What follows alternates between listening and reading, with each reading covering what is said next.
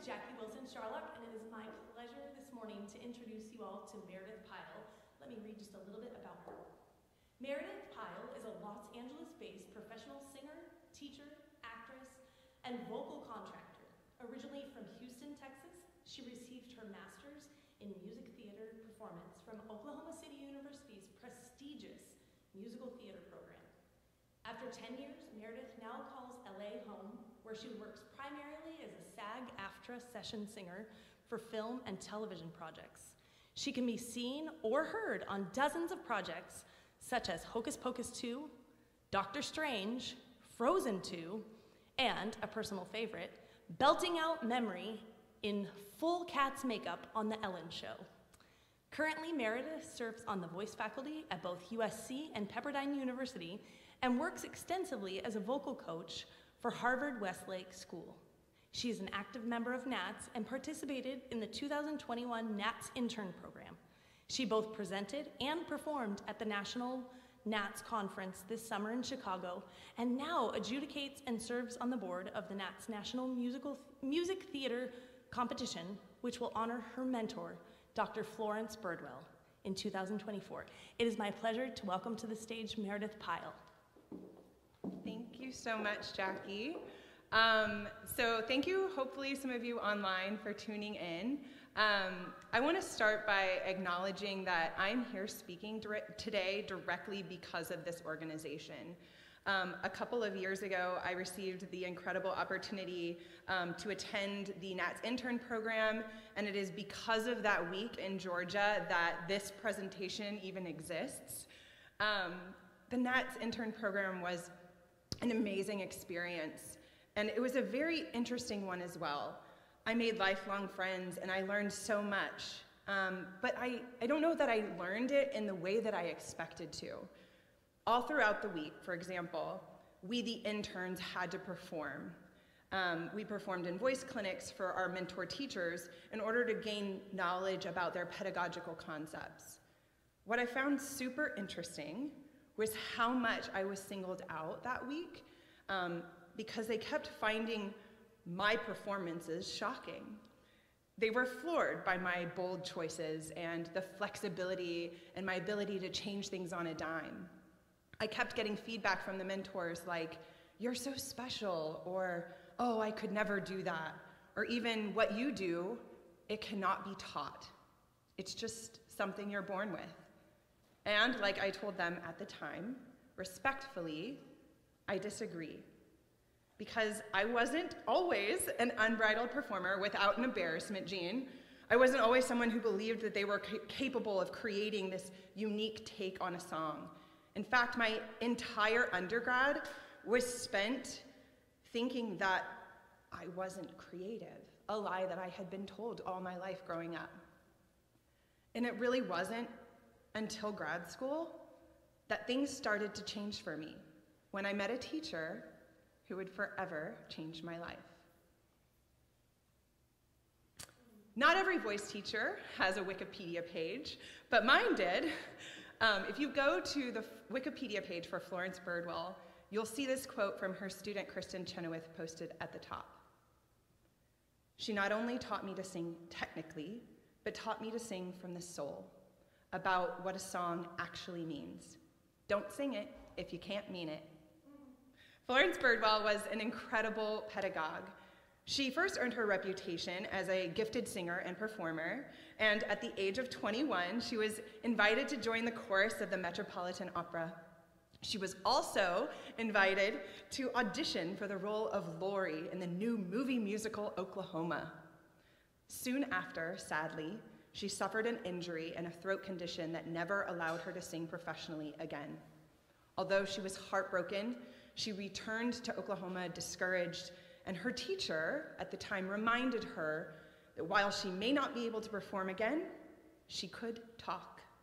And so talking she did, and teaching she did for 67 years.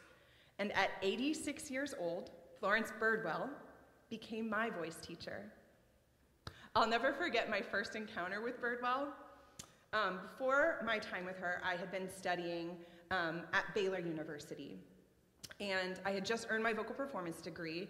I came in for my first lesson at Oklahoma City University, go Stars, and I remember she asked us to sing something we were super proud of. So I had just actually won Texoma NATS for this piece, hilariously.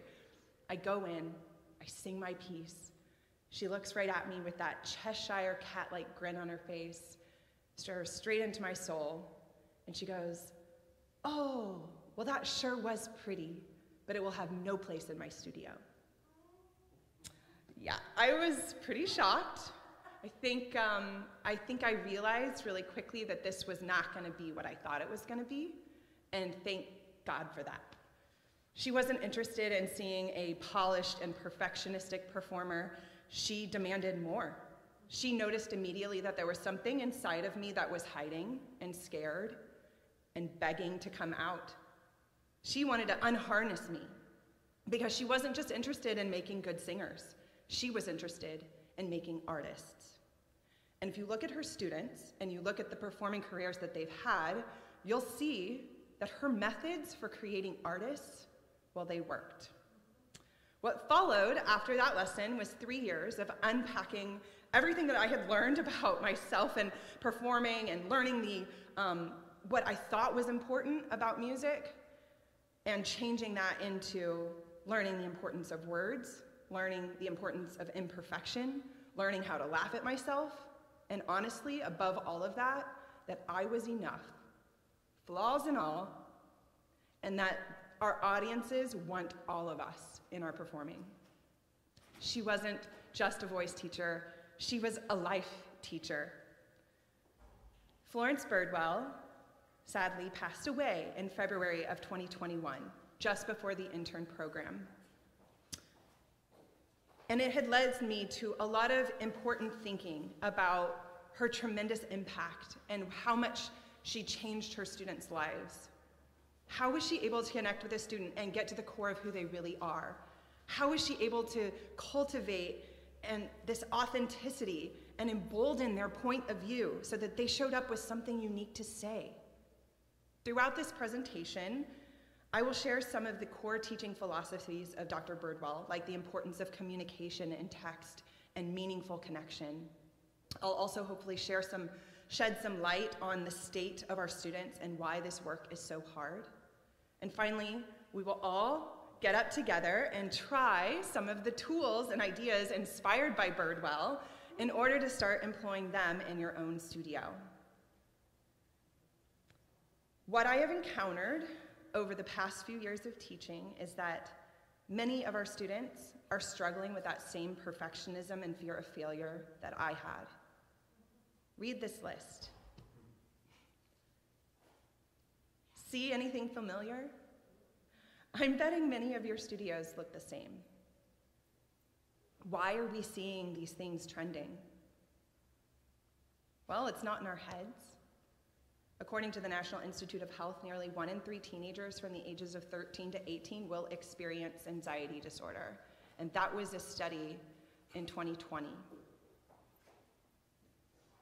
Before the pandemic, just saying. Honestly, I could spend the entire presentation today on the research I did on this slide alone, but I will highlight just a few important statistics in order to build empathy and understanding before embarking on this important work. First of all, we live in a culture of achievement. Kids are being told that how well they do in school is directly a reflection on how they will do in life. There is this great study by UCLA's Higher Education Research Institute that showed in incoming freshmen, and this is in 2016, 41% of them felt overwhelmed by all they had to achieve, compared to 18% in 1985. Students today are living in a world that simply feels scarier than it did before. I keep having to update this presentation based on new statistics. Since Sandy Hook, there have been over 200 school shootings, averaging about 5 every month. And just in 2022, there were 51 school shootings that resulted in injuries or death, and that's the most in a single year. The rise in mental health issues and disorders, I believe, also is reflected through our incredible internet usage. Shocker, constant comparison has a hugely negative effect on a person's mental health. So social media studies are showing that you're more than twice as likely to have a mental health disorder if you're using the internet and you're using social media in that way. I highly recommend a movie called The Social Dilemma. There's a reason why the creators of these apps don't let their children use them. And I think it's easy to assume that this is an adolescent issue, but what I found really interesting is that it was being reflected in my fellow interns. I'm seeing this as a struggle in many adults as well. We as a society simply aren't as comfortable using our voices as we used to be. In her book, Freeing Shakespeare's Voice, Kristen Linklater talks a lot about this. And this technological revolution that we're in has moved the primary form of communication from the oral tradition to the print, essentially from the stage to the page. Kristen talks about language becoming anemic by being increasingly removed from the sensorium to the cerebral. We're not using our bodies to communicate, we're using our brains. We're writing how we feel. We're not expressing how we feel. Another thing Linklater talks about is being trained from birth not to be expressive. One of the mentor teachers at the intern program literally said to me, "Oh, I could never do that because of the way that I was raised." And I really empathize with that because I was raised in much the same way. Many of us are taught growing up not to express ourselves because they have dramatic consequences. Conventional child rearing teaches things like children should be seen and not heard, or be ladylike, or men don't cry, right? I think we as a society are finally getting away from some of these oppressive attitudes, but so many of us and our students grew up with these lessons and mantras ringing in their ears. Finally, as we as adults live in a world where decorum demands that we suppress our emotions. It is simply deemed inappropriate to express our feelings openly, particularly in the workplace and in public spaces. So in order to compensate for that, what do? We go to our therapist's office, right? Where we talk about our feelings, or we journal about our feelings, or we go to Facebook and we rant about our feelings. Okay, Karen? But still, very rarely are we encouraged to actually express our feelings verbally and vocally. Now, I'm not suggesting that we all run out of here and go into the world expressing everything that we're feeling internally, but I do think that this helps us understand why there is this epidemic and why there is this disconnect between the world's approach to accessing emotions and what we are trying to achieve in the voice studio. So no, it's not just in your heads. There's real statistical evidence to show us why we're seeing these trends in our studios. And before we figure out how to help our students get emotionally connected in the studio, I'd like us to look at the point for emotional connectedness and the relationship between connectedness and communication. Particularly in the academic setting, I'm seeing us obsessed with teaching our students how to sing, which obviously is very important. But in my opinion, it is not what is most important. What is most important is why we sing. We're so struck on the intricacies of how that we often completely lose sight of the why. And in doing so, I think that we've really lost something. We've lost the artistry, and we've lost the connection to ourselves and the connection to our audiences. Birdwell understood this. She said, when a student takes words and communicates those words with meaning to an audience, then that student has communicated something far greater than just the sound of a human voice. That far greater thing, I think, is connection. Birdwell believed the greatest gift we have as singers over all other musicians is the gift of words. We get to use words and text to connect with our audience. And that connection part, that's the key. That's the why. It isn't enough to just dictate text. There has to be meaning behind it. Communication experts agree that there is a direct correlation between communication and connection. Dr. Diane Austin says the voice is one of, if not the primary instrument of connection to one's innermost self and to others. And one of my other favorite things that I read in my research was from Dr. Stephen Stosny, who said, you can't communicate your way to a connection. You connect first, then your communication will be way more effective. Communication expert Bill Rosenthal says good communicators connect on an intellectual level, but great communicators connect on an emotional one. Essentially, communication is a result of connection. And we find and we build that connection through involving the audience emotionally. I really want you to think about this because as singers, our job is to tell stories, to communicate those stories through the words and the sounds that we sing. But it is not enough to have clear diction and present the text beautifully and eloquently. Lasting and transformational communication happens only when our audience is connecting with us emotionally. So how do we do it? How do we teach students to be fully connected, emotionally communicative, performing artists? Well, first, and this is a big battle for some, we have to get them to care. We have to get them to realize the importance of this work in the first place. Context can be really helpful for this. One way I convince students that being connected is important is by reminding them that it is literally one of life's most important skills.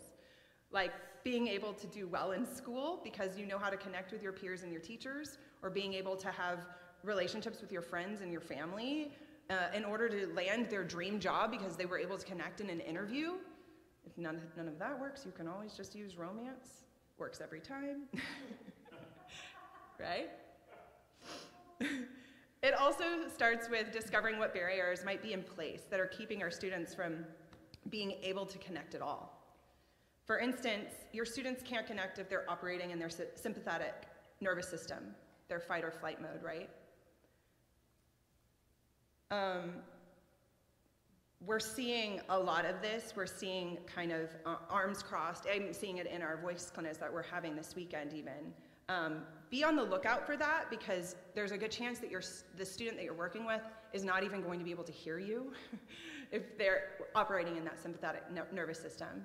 They're gonna be unfocused, their eyes might be darting, they might not even be able to look you in the eyes, right? We know that eye contact is important for building empathy. You might notice some rigidity in the armpits, a clenched jaw.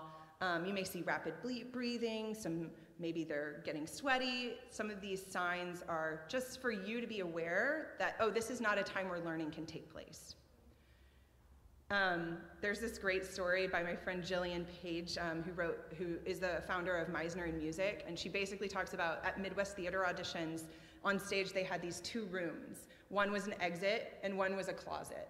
They all day kept getting singers to come in and they'd be like, make sure you go to the room on the left, room on the left, room on the left. And one of the singers came in, they did their performance, and then they walked right into the closet. Even though they had been saying, no, no, no, that's a closet, they said it 3 times. That's a closet, that's a closet, that's a closet. And they just waved and smiled and walked right into the closet. And then, of course, for the next 3 people, all they could think about was the kid in the closet, right? Blessed.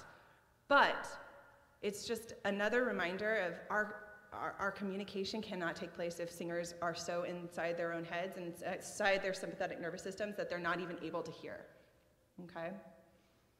Teaching our students tools for overcoming their anxiety and understanding their nervous system is key to building honest connection.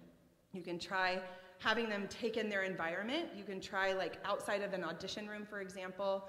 Jillian Page talks about this. Harnessing their senses. What are they smelling? What are they hearing? What are they tasting? What are they feeling? And even if it's something negative, that being okay. Oh, I'm hearing another singer right before me sing my same song. That's making me feel upset. That's making me feel anxious. That's making me feel like my song won't be enough, right? Just allowing them that time to come into their bodies and come into their minds and into their spaces and letting them letting their emotions, whether they're positive or negative, be enough and be okay is how that we release the pressure and keep them from having power over us. Another thing we can do is we can start with things like tapping in the voice studio. One thing I like to do is just put little fingertips on the top of my head. All of a sudden I become very aware of my posture. I also, for brand new students, we start with humming exercises. Humming releases oxytocin. It literally helps us feel love and safe. So I'll start with exercises that allow them to get relaxed in the space. Another important strategy for building an environment to encourage not just safety, but bravery in the studio.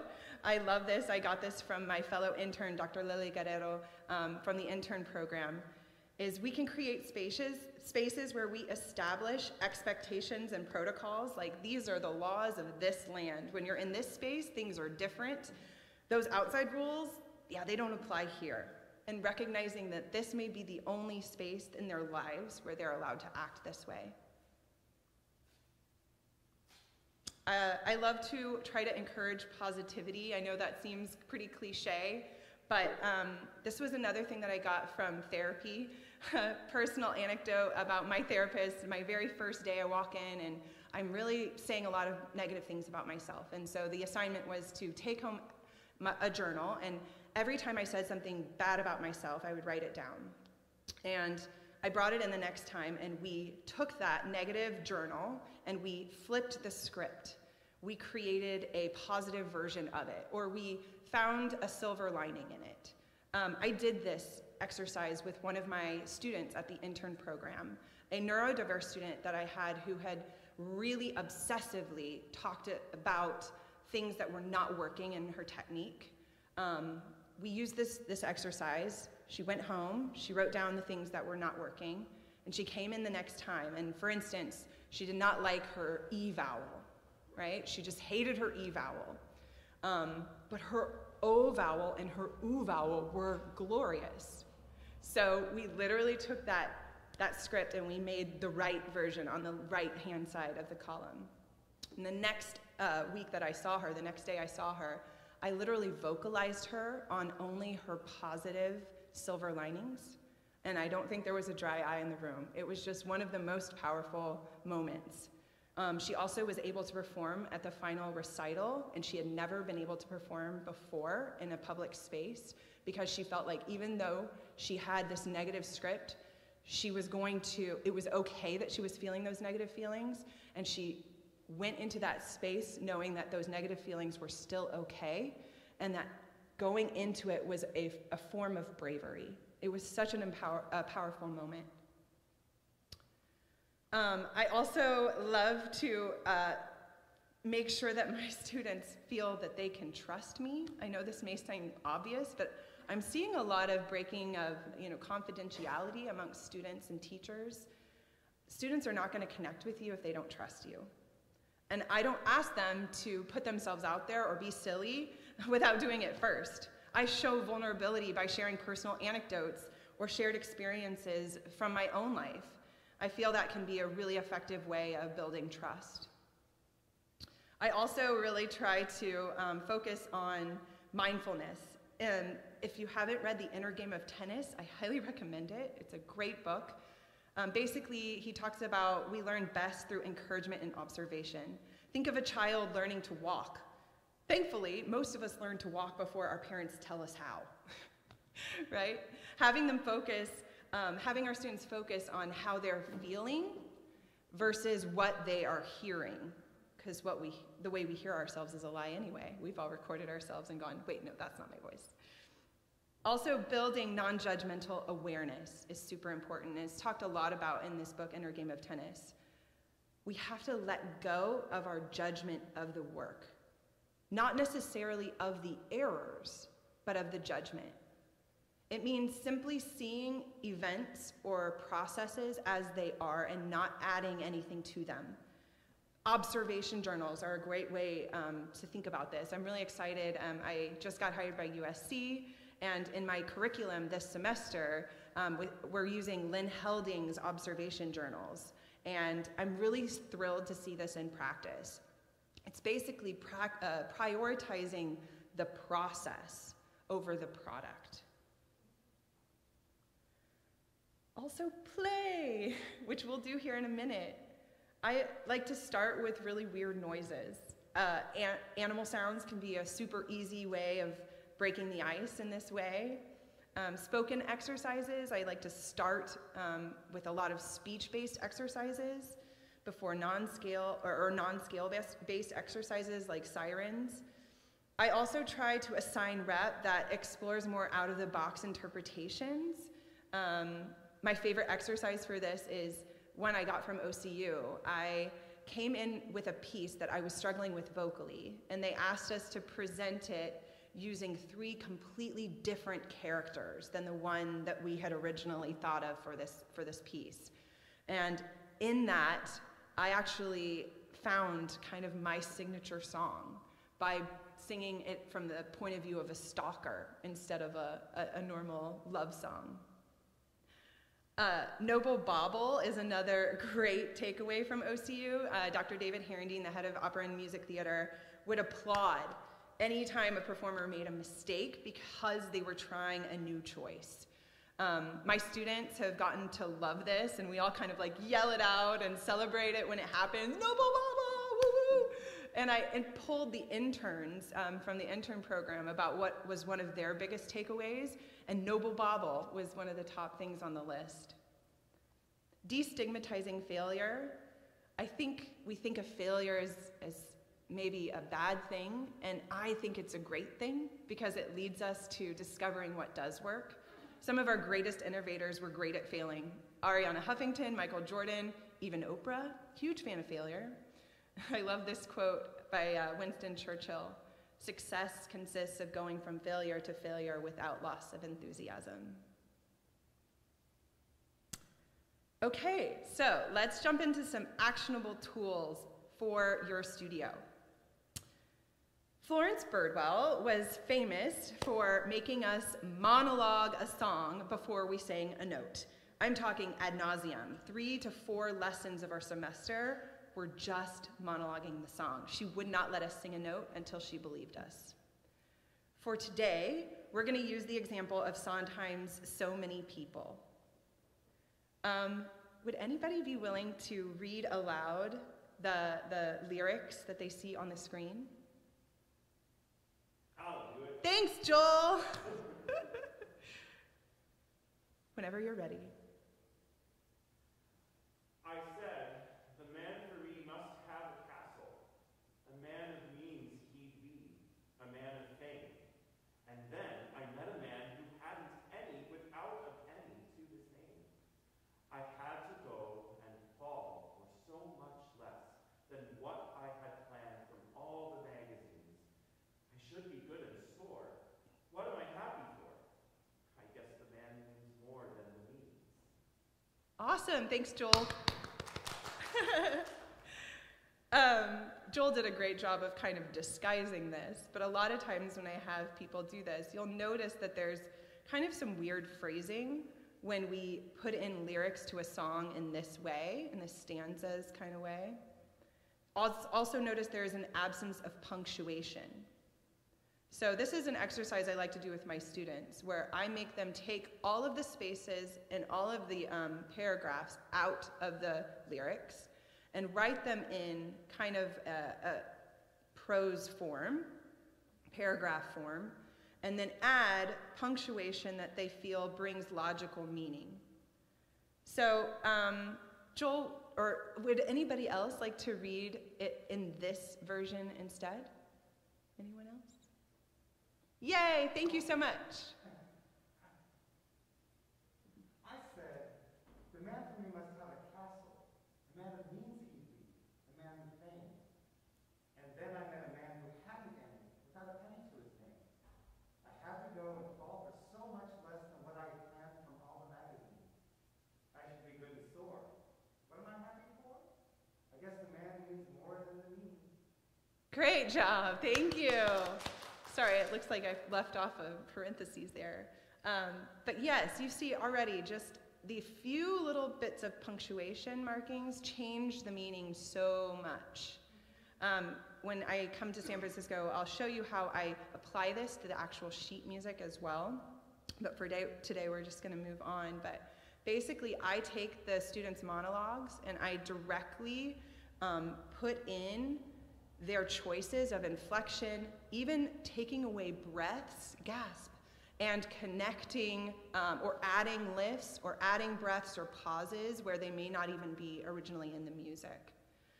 This can be one incredible way of transforming a piece and making it entirely their own version of it. One of the most helpful tools I found in the studio, I actually adapted from an on-camera acting class I took my first year in LA by Leslie Kahn. The basic concept is it's the thought that counts, meaning rather than playing an emotion, instead focus on creating a thought that motivates and informs the line that follows in the script. This is a very effective way of bringing specificity to the work.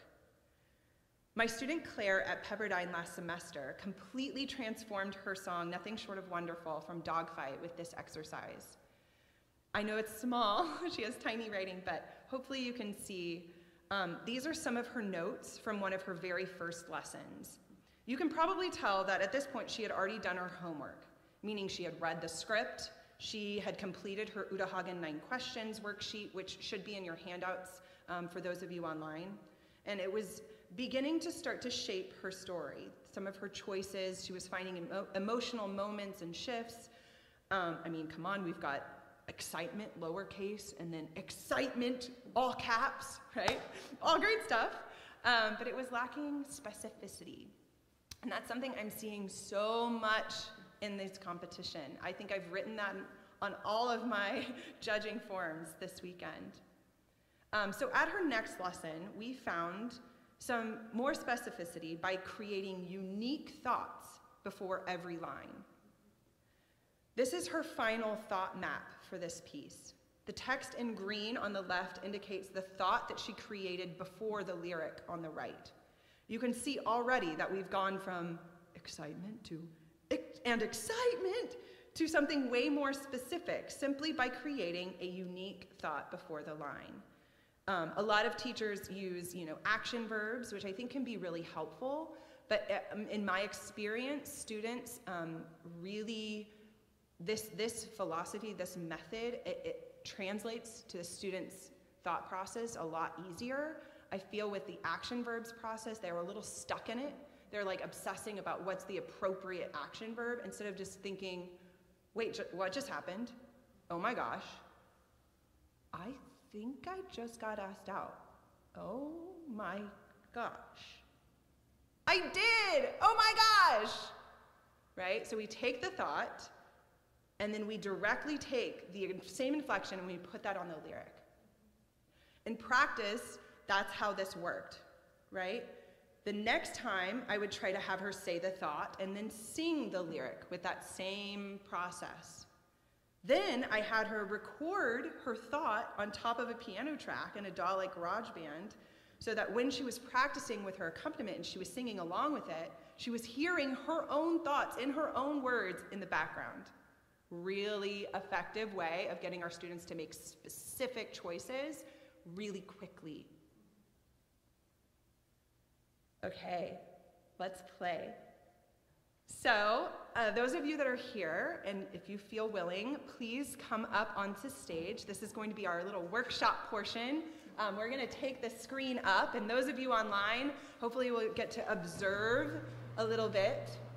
So as you're coming up, make your way safely up onto the stage, maybe up and over there, just because I think it might be tight over here. And as you're doing it, as you're finding your space, I want you to just be noticing how you, yourself, the human, the person that you were born with, is walking into this space. So go around the room as you. Interact with each other as you. Making eye contact with those around you. Yeah, just find like a little bit of a circle. Great.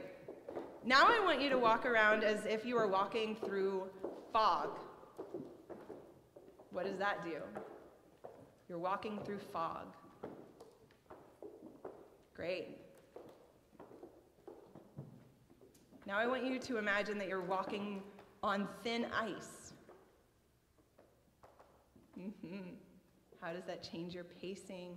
What does that do internally to your feelings inside your heart rate? Great, now I want you to shift to walking through mud. What does mud make you feel? Do you like mud? Is mud fun? Does mud make you feel icky and gross? Great, now I want you to change from external things to internal things. Go back to neutral, walking around this space. Now walk around like you just landed your dream job. How do you interact with others when you've landed your dream job? Does that make you want to look at people in the eyes a little bit more? Does that make a change to your posture, to the pacing of your walk? Does it change the way that you lead, maybe from the hips or from the chest or from the head? Now I want you to try walking around as if you got a terrible haircut. Notice what that does. Notice if you are looking at people in the eyes anymore. Probably not. Notice how quickly you walk. Notice now your posture. Notice what that does to your pacing. Now walk around like you just got in a fight with your best friend. Like you what? You just got in a fight with your best friend. Thank you. Yeah. Notice how that might be different from the terrible haircut. What's going on in the body when you got in a fight with a best friend? How does that change your pacing? Now imagine that you're wearing your favorite outfit. How does that make you feel in your skin? What does that do to your gestures?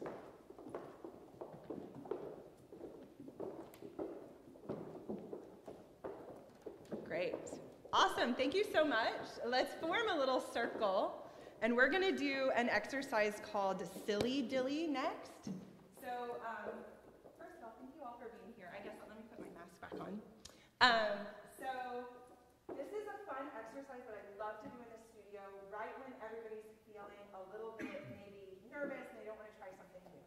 So basically, I'm going to make a crazy sound. I'm going to pass it. You're going to take my crazy sound and then make a new one and then pass it to you.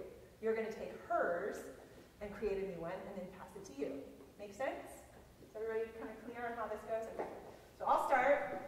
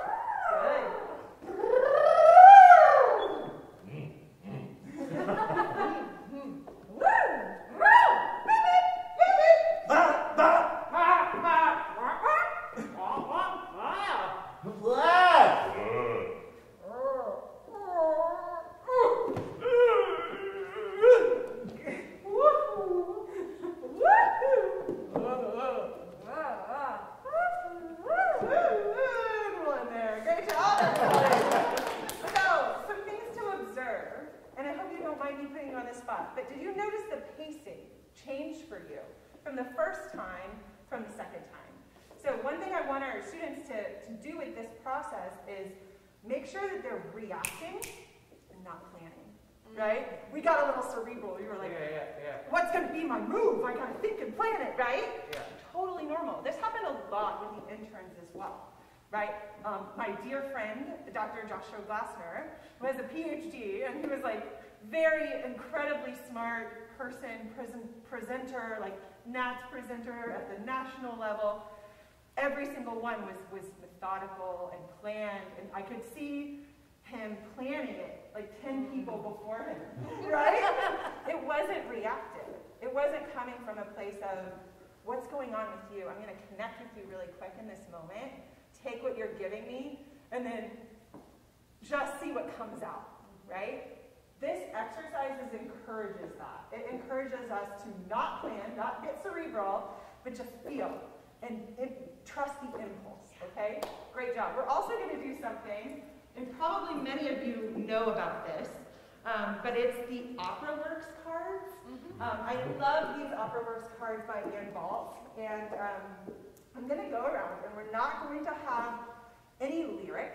We're just going to, on an ah, we are going to try to have an emotion based on the card that is in front of you, okay? So we'll start. I'll just do this tender one. So,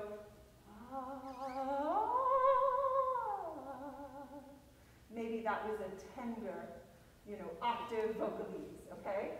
So we're going to go around the room, all right? Let's try this one, all as a group. Shy. Good. Now, terrified. Let's do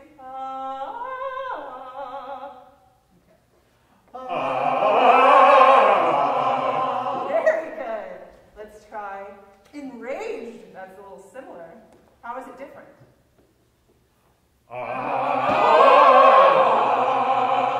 Very good.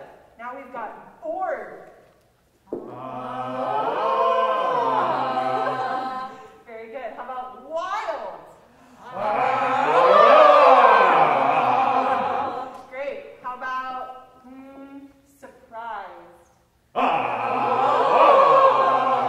Great. You can already see how fun these can be. I do these a lot with my large groups and with choirs. Another really fun thing that I'll do is maybe we'll do it right now. I'm going to pick 3 of them, okay? And let's say our 3 are going to be timid, playful, and arrogant. Timid, playful, and arrogant. Okay? I'm going to shuffle them, shut my eyes, turn around, just listening to you, not seeing your body or your facial expression, just using your voice. How can you show me these emotions with just your voice? Okay? Again, I'm shuffling them so I don't know. I'm going to have to try to guess timid, playful, or arrogant.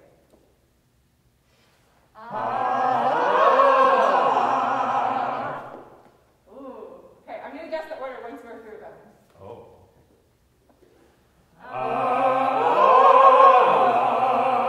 Loud and clear.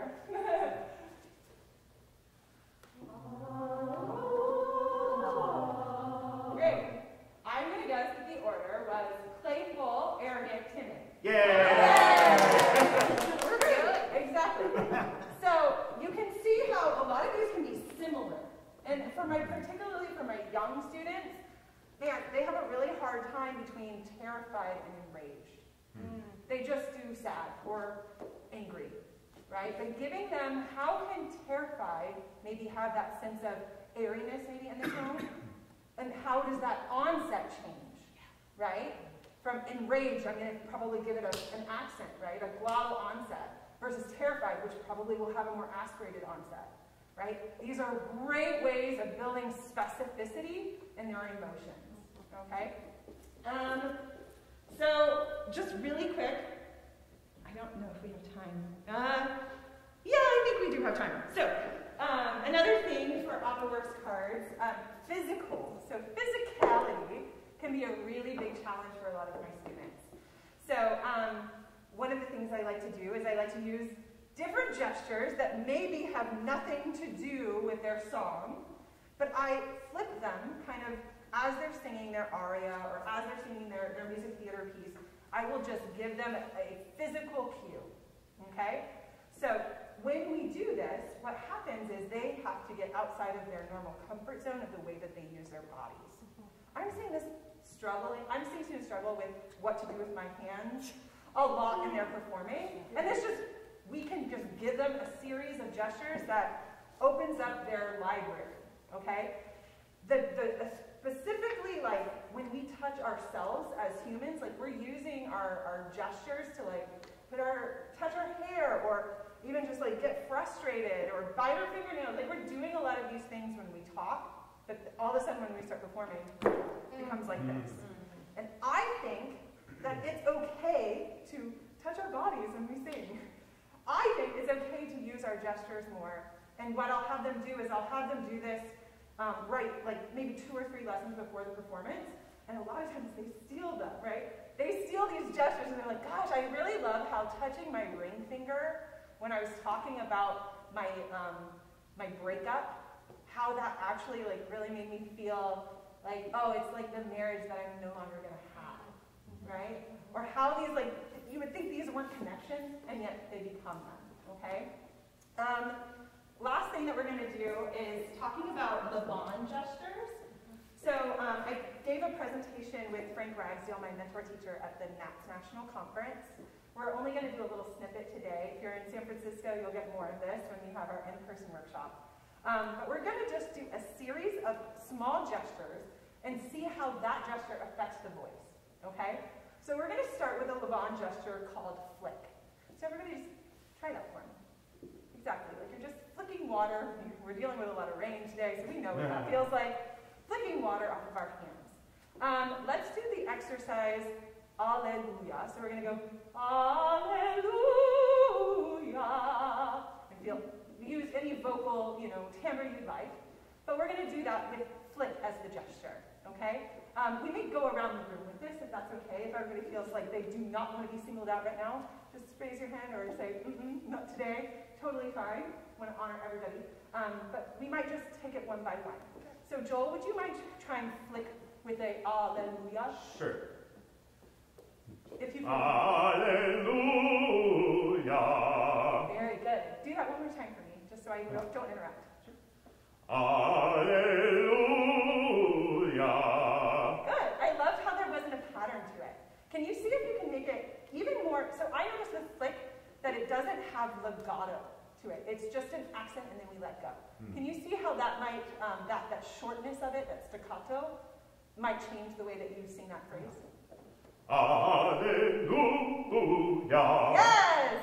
Different, Cool. right? Yeah, oh yeah. Totally different. Versus another gesture that we have in the bond called dab. So dab is like you have a little sponge, and you're doing a sponge painting. Sponge painting. Notice how that has less of a release at the end of it, right? There's you're hitting a contact, right? We're dabbing, right? Can you try that, Emily, on an Alleluia or any other vocal you prefer? Alleluia. Very, very nice. Can you imagine this time on the L's that they have a little bit more of a maybe a pulse to them, or a little bit more, what's the word, marcato feeling to it? Okay. So it's like almost the touching of the surface, right? Yeah, and even you can imagine touching against my hand. A little pressing. Okay. Right? You put a little press into the Alleluia. Alleluia. Better. Very good.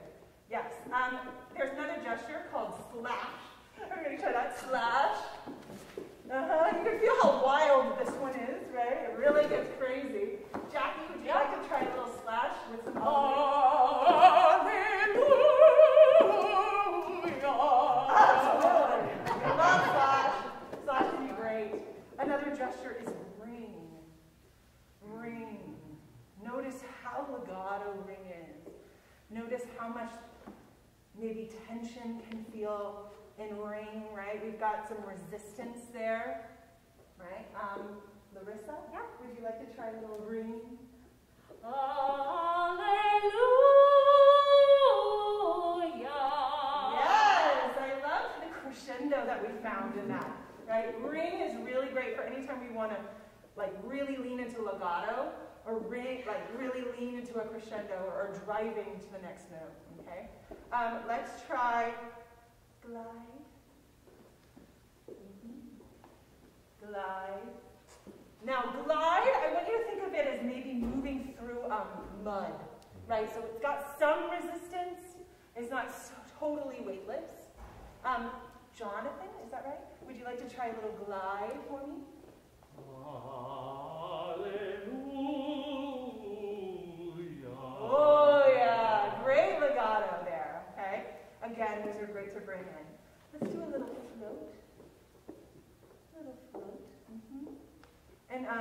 Frank, my mentor teacher, would say he likes to start from a low place and then come back up, right?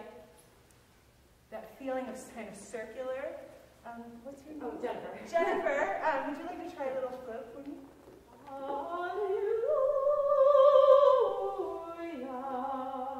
Absolutely. You can see how these gestures really change the way that you sing, okay? We've got one more punch, right? So we've got some punch, punch, punch, punch. What's your name? Michael. Michael, would you try some punch for me? Oh. Any note, any... Yes! Absolutely! You can feel how that punch brings a lot of accent, a lot of specificity to every single syllable that we are using, right? Great work, everybody. Take a big care for yourself. You can follow your way back to your seats.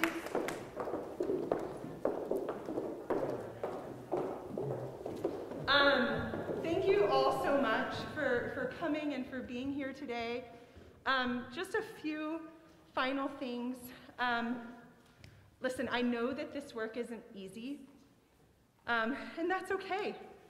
Charlie Chaplin said that it takes courage to make a fool of yourself. Part of the work that we are learning to do is to get comfortable with the uncomfortable. The more we practice being uncomfortable, the less it will feel scary, the more it will actually start to feel like an adrenaline rush. It takes thought. We need to trust the process and do the homework. Students will cut corners if we let them. Be specific, use the worksheets and the handouts I gave you, like Uta Hagen's 9 questions and the character interview exercise. It takes creativity. Explore all the possibilities. Just really quickly, I have to say, we are rewarding plagiarized performances. I'm seeing it over and over again. I remember at OCU one semester, there were 3 students who did Kristen Chenoweth's version of If You Hadn't But You Did, complete with the exact same choreography in their recitals. As voice teachers, we're letting them do it because it makes us look good, right? We want the best or most hilarious or commercially viable performance we can get. But I think we are doing a huge disservice to our students. We're making them dependent on us or the internet for their creativity, and they're leaving our studios being excellent copycats or imitators instead of learning how to be artists. Which leads me to my last concept. It takes you. Doing someone else's performance is the opposite of authenticity. We are each fearfully and wonderfully made. The world doesn't need another Kristen Chenoweth or Joyce DiDonato or Meredith Pyle. It needs each of you. In my humble opinion, there is nothing more important in our work than helping our students explore the depth of their emotions and how that truthfulness can lead to incredible artistry. I hope that some of you were at last night's recital and you were able to witness Joel's stunning performance. As I sat there bawling, it came to me right in that moment that this is what it's all about. This is why we sing. Not so an audience can come be impressed with our work. It's so that they can connect with themselves. It's so they can go, oh, that's how I feel. Thank you for helping me feel that way too. Thank you for giving me feelings. Thank you for giving a voice to the things that I'm feeling. Thank you for doing what maybe I couldn't do, because early in my life I was told that it wasn't okay. If you do that, they're gonna not just be moved, they're gonna keep coming back. They're gonna keep wanting more, they're gonna be your biggest fan, and it's gonna make you a star. Singers aren't artists, but they could be. The secret ingredient to that star power is being brave enough to show yourself, all of yourself, because the world needs it, and our students need it. So please now go and teach it. Thank you so much.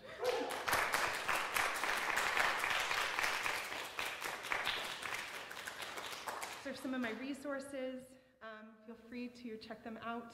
Thank you so much. For those of you in San Francisco, I will see you guys in a couple weeks. Thank you. Yes, January 29th. Yes. Thank you for all of your excellent participation today. I wasn't sure if we were going to have anyone here because the first 10 minutes were by myself. So thank you for coming.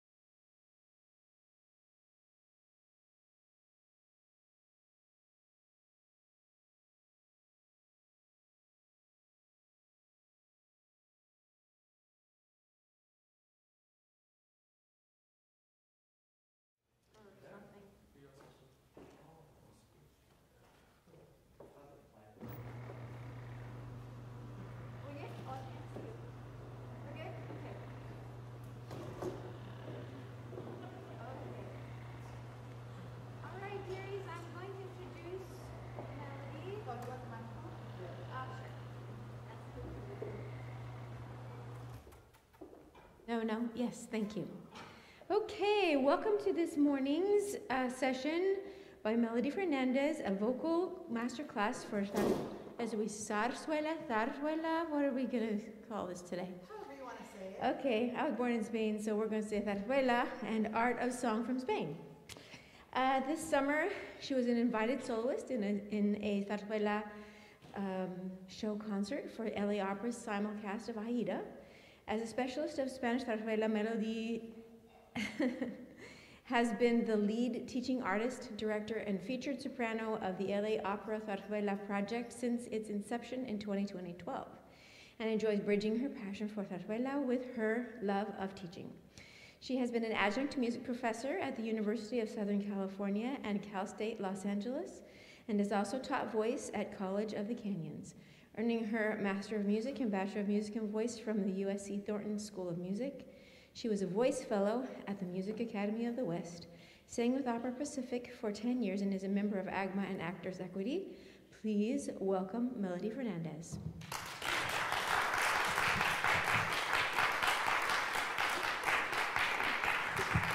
Good morning, everybody. Thank you for coming out today. It's exciting to be here. We have our singers over there waiting, and I hope you all have a program. So let me tell you a little bit about Zarzuela, or we should be saying Zarzuela, because Zarzuela originated in Spain, where they speak Castilian Spanish. So that includes a lisp for most C's, or many C's and Z's in their language. So today our singers will be singing Castellano, or Castilian. So let me tell you a little bit about Zarzuela. It originated in Spain way, way back in the 1600s. There's even some evidence that there was the beginnings of Zarzuela, but it didn't have a name, back in the late 1500s with Lope de Vega and also Calderón de la Barca. And many people believe that Calderón de la Barca wrote the first Zarzuela. And so Zarzuela is a type of music theater. And similar, if you want to kind of liken it to operetta or even musical theater. One of the biggest points in Zarzuela is that the dialogue is spoken as opposed to being sung or in recitative form as it is done in opera. So because Zarzuela comes from plays, Zarzuela, there was no name for a long time because it was basically incidental music that happened in between the acts of a play or even between the scenes of a play, similar to what Shakespeare was doing. And so it was to allow the actors to be able to change their costumes or change their makeup, or for there to be a set change. And so basically there would be a song. It could be just the lute by itself, or a lute and a singer, and then they added more singers. And there was also tonadillas that were being developed at the same time. But where tonadillas kind of stayed small, this other form grew to be larger, included more people, more instrumentalists. And when King Philip IV started wanting these musical troupes to come and perform at his hunting lodge outside of Madrid, the lodge was known as La Zarzuela. Then that's kind of where this genre grew, because there was money being put into it. The king enjoyed it, and so it started to grow and grow and became its own entity, known as Zarzuela. And a couple things, the hunting lodge of the king was surrounded by these bramble bushes that had little red berries, and I kind of liken them to maybe holly, the holly plant. And so some people believe that that's where the name Zarzuela came from. Others don't, but I kind of like that story because it kind of makes a lot of sense to me, and especially when the hunting lodge was called La Zarzuela, and it's still there. And the royal family lives there, actually. So although you can't go and see it right up front, right up close, you can go to the area. It's just outside of Madrid. So with Zarzuela, one reason why I imagine the king enjoyed Zarzuela is because it depicted common folk, peasants, farmers, people from different countries. Even as it grew, there became a mix of characters, and also it included the nobility, and oftentimes made fun of the nobility. As Zarzuela grew, especially in the 1800s, that was kind of the golden age of Zarzuela. You had nobles coming to see local performances, and there was a big mix between the peasants and the locals. Why? Because the peasants were down to earth and fun, and if you know any Spaniards, they like to party.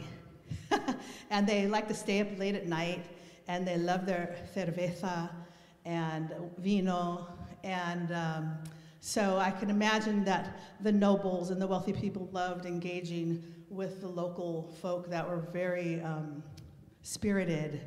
And if you look at any Goya paintings, actually they're his tapestries, you'll see that these people, they dressed actually really beautifully with a mix of colors and so many different, like there are hair pieces, and the men wore stockings, and they wore hair pieces as well as the women, hair nets, long hair nets with little hanging balls at the end, and very elaborate and beautiful. And as time passed, the characters developed even more, and you have modern characters. So more or less like the last zarzuelas were written in the 1950s. Some people have written some more current zarzuelas, more contemporary, and those have been performed in Spain. They're not as beloved as some of the hits, especially from the 1800s to the 1900s, in the middle 1900s. Also in zarzuela you have the género chico, which is the small genre, and the género grande. And the género chico, these are the 1- and 2-act zarzuelas, and the género grande are more 3-act zarzuelas that are more serious. Influences to zarzuela would be French opera comique. There are dances in every zarzuela, and in opera comique there are lots of dances. Also in opera comique they have spoken dialogue as opposed to sung recitative. And then also there are influences of commedia dell'arte, because there are lots of comic characters in zarzuela. Even in the serious zarzuelas, there's always a comic couple, male and female, and then that's for the género grande, and then in the género chico, there's always comic couples, lots of comic characters. And time-wise, the smaller, the género chico zarzuelas could be 20 to 30 minutes long, and that includes dialogue. And the género grande zarzuelas, they're not as long as opera, like a 3-hour opera, but more like 2 hours, and that includes dialogue as well. And one thing to note is, nowadays you can easily get recordings of the zarzuelas. You can find them easily on YouTube. YouTube's a fantastic resource for zarzuela. So if you're interested, just Google zarzuela and see what pops up and just start watching things. I was going to add that, I forgot what I was going to say, but there's the género grande, género chico, and the comic characters, the spoken dialogue, and there's an orchestra, and you see how these things grew from the time of these plays, from a kind of a small little seed that flourished over the centuries to grow into what we know today and what has kind of stayed the test of time. Many zarzuelas were written haphazardly because of the time. People were so like voracious. They wanted to see more and more zarzuela, especially Spaniards. They wanted to hear their language and see their people in these shows. And especially in the 1800s, well, actually even prior, because King Philip V was, he came after King Philip IV, who was a patron of the arts and who brought the musical troops to his hunting lodge. But King Philip V dealt with depression, and we're still in the 1600s, but now we're in the late 1600s. But he dealt with depression, and he was able to bring Farinelli, or Carlo Broschi, to Madrid to be his personal singer, because when Farinelli sang for him, it pulled him out of his depression. So he ended up hiring Farinelli to basically be the court musician, but he actually was the director of the opera house in Madrid. And although this sounds like a wonderful thing, and actually it was because it did affect Zarzuela, well, he brought in lots of Italians to do the singing and the directing and the stage directing and whatnot, but that kind of started to overshadow the zarzuela and Spanish musical culture. But on the other hand, it influenced it. So that's why some of our zarzuelas have these verismo vocal lines, because they were, the Spanish composers also were influenced by Italian composers. So you'll see in your listening of zarzuela that we have music that might seem like a little ditty to things that are very deep. And then we move into Spanish opera. So today, ironically, each of our singers is singing a song that is related to the sea. The three zarzuela pieces take place in seaside towns. There's just this nautical theme running through it, and ironically, with the rain that we've been having, it's quite unusual, actually. I just realized that coming down here. I'm like, wait a minute. So let's get started with our first singer. We have Antonio. Oh no, I'm sorry, Jacob.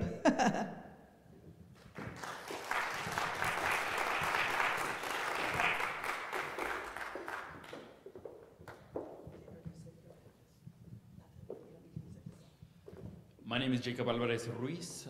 I will be singing Mi Aldea from the zarzuela Los Gavilanes by Jacinto Guerrero.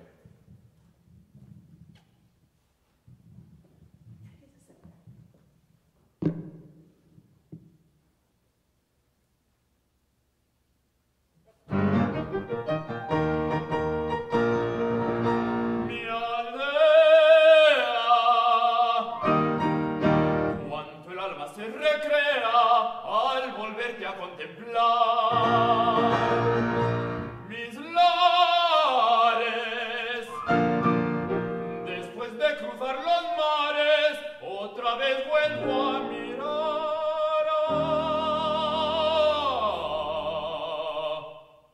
Pensando en ti noche y día, aldea de mis amores, mi esperanza renacía. Aliviaban mis dolores, pensando en ti, mar serena, pensando en ti, bello cielo, era más dulce mi pena y menor mi desconsuelo. Siempre en mi aldea pensaba, siempre ambicioné volver, y este momento soñaba.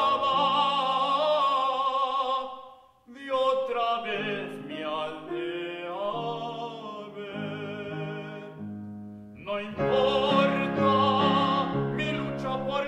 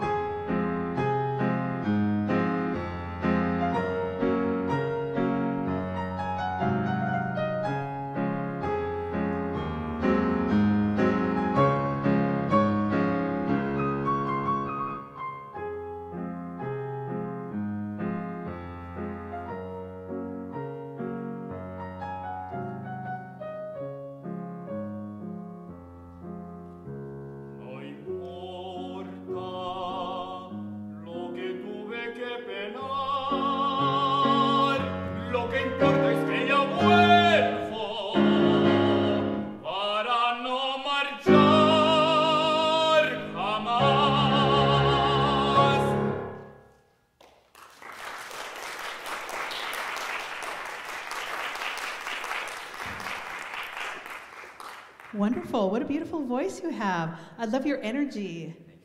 It's really wonderful. I wondered if you could tell us just a little about your song. Yes. Mi aldea is, as I said before, in the Zarzuela Los Gavilanes, which follows the story of Juan, who in his youth had a lover, but then goes to the Americas. And upon his return, he returns to this maritime town, and then sings about the hometown that he thought about night and day, and how joyful he is to be back, but this time he's back for good. More about the zarzuela itself? Oh, well, I want to add that when he comes back, he's 50. When he leaves, he's young, much younger, and he leaves to go find riches in Peru. Well, maybe he didn't know he was going to Peru to start with, but he goes to, kind of find riches and so that he could come back with money and marry the girl that he loves. So here, when he's 50 years old, he's been dreaming of coming back, but along the way he had discovered, this is before he got back to Spain, that that his lover had already married. So that's why he stayed away so long. And actually, I believe this one takes place in Provincial. I think so. So it's actually takes place in France. As zarzuelas do, they do take place in different locations. The majority of them take place in Spain and especially Madrid, but this one doesn't. So he comes back and he's wealthy, right? You come back with jewels. So that interlude, I love that you added some movement. And that interlude, I feel like you should kind of strut your stuff, okay? Leading up to it, start the song off with more of a, like, here I am, look at me, I'm back, and I've come with riches. They show that he has given out some of the jewelry and whatnot that he's brought back to his family, and they're there putting it on and everything. So imagine that. I want to see more coming from your eyes. I hear it in your voice, but there's a little bit of a disconnect. I want you to look out here and see your pictures. Create an inner movie that you are playing out here.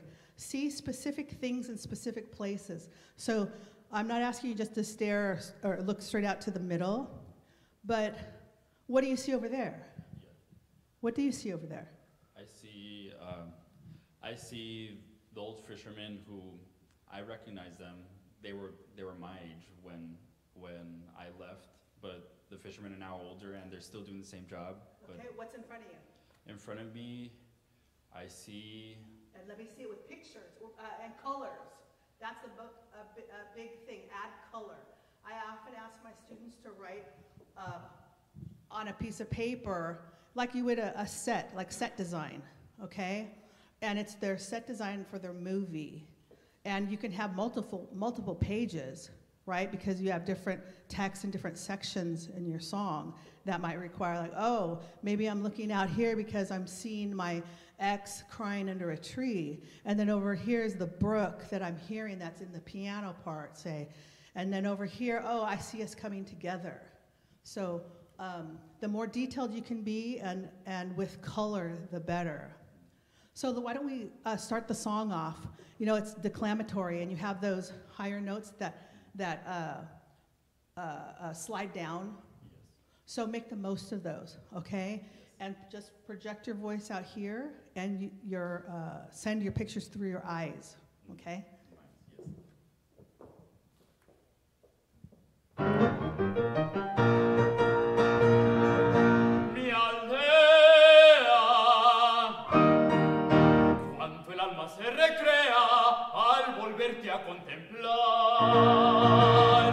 Okay, that was wonderful. Oh my gosh, that was so much more improved.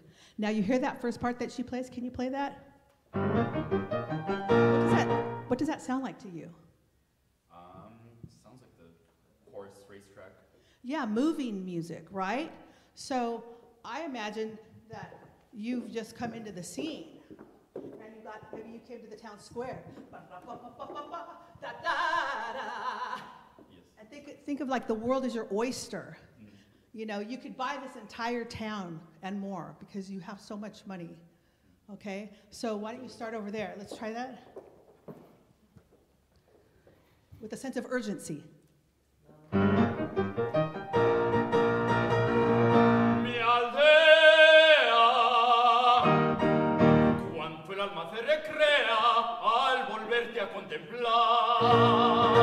Energize those eyes. Después de cruzar los mares, otra vez vuelvo a mirar. Go, and then a good cutoff like that. Try it again, just that ah. What's the word on that? Mirar. Mirar. Mirar. And roll that R, that final R. Mirar. Pensando en ti noche y día, aldea de mis amores. So now here's where your love of the village, mi aldea's village, here, my village. So you can just add a little sway, okay? Imagine that it's a woman that you're singing about, or your lover, you know, and it has a sexy feel to it, okay? But still keep your eyes lit up, okay? See pictures. Pensando en ti noche y día, aldea de mis amores, mi esperanza renacía, se aliviaban mis dolores. Pensando en ti, mar serena, pensando en ti, bello cielo, era más dulce mi pena y menor mi desconsuelo. Siempre en mi aldea pensaba, siempre ambicioné volver, y este momento soñaba de otra vez mi aldea ver. Okay, that's beautiful. Is that it? Okay. We're at time, but you see, with just a little bit of poking and prodding, you're able to pull this out of you. Where we just stopped, you're saying that the beautiful town that I've dreamt of. Let's see that you've dreamt it. Okay? Beautiful, wonderful work. Thank you very much.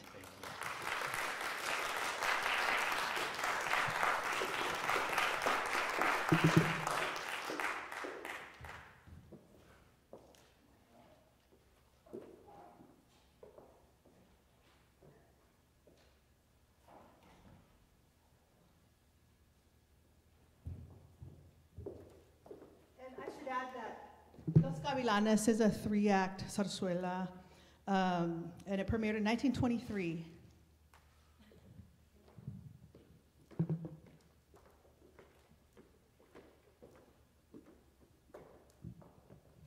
Hello, I'm Jiayang Zhang, and today I'm going to sing the Blia and Mal. I'm almost to sing this out. Sorry. Engalanado from the Zarzuela Marina, and I'm going to sing the piece by the heroine Marina.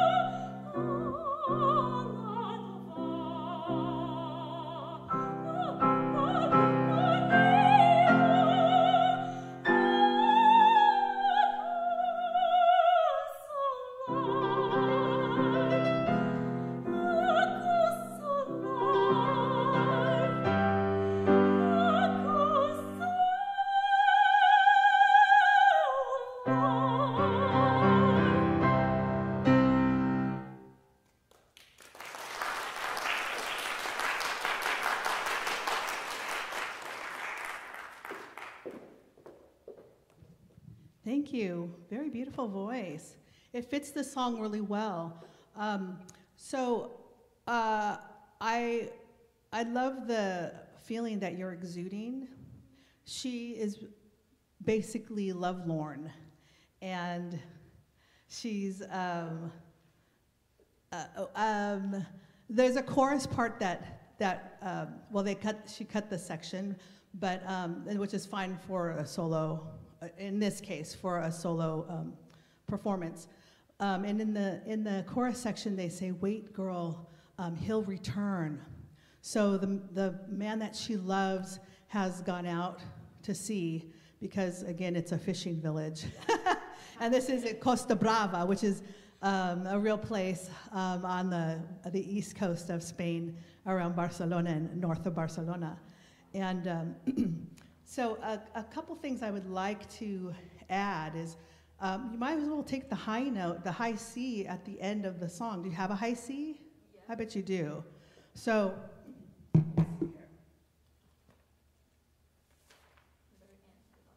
yeah. So you're singing a consolar, okay? So can we start from, actually we could start, on the last page there are many triplets, and I didn't hear those triplets. Right here? So maybe we can start it at the bottom of the third page, the second to last page. Oh,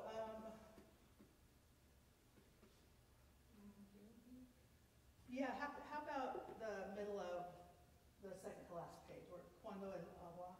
Sure. Okay. We'll work into the last page.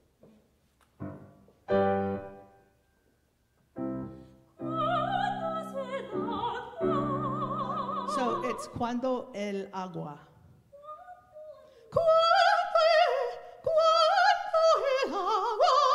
And there's the little embellishment there. Okay, so try it again. And a one.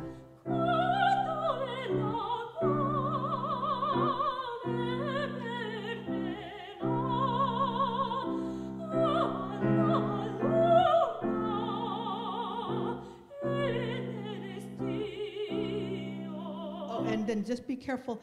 The first time through you slid on Luna, so although it seems it's lilting, we never want to slide unless it's written in the music.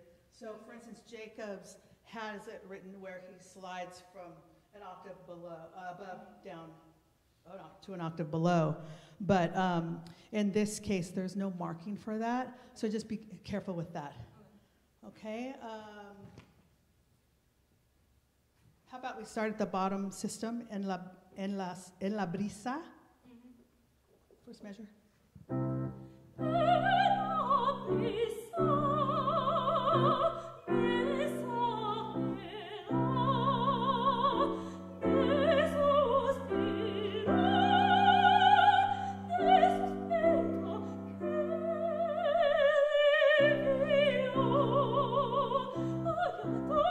And then there we have our triplets,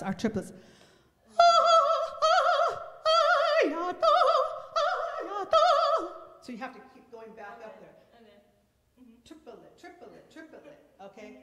Ta ta ta ta ta ta ta ta ta ta ta ta. Okay. So try that. Just that first measure. Vio.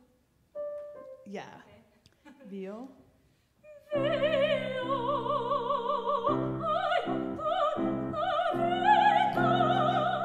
we almost have it. So I want you to take your fingers and go on each of those triplets, okay? And then open your mouth with a little bit more vertical space. Just try that right now. And keep your mouth open. Start at cheek level. There.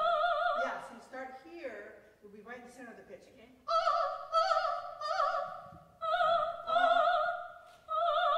And then come forward.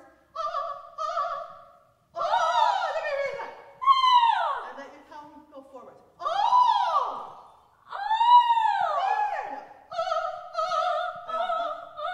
There we go. Now I hear every note. Yeah, so. It's aya, Donde navega. Ya donde navega. Or vega. In Castilian Spanish, the V's are pronounced as a B. So, navega, volando va, okay? So try it right on that first, that's the second measure, the aya. Okay. Aya.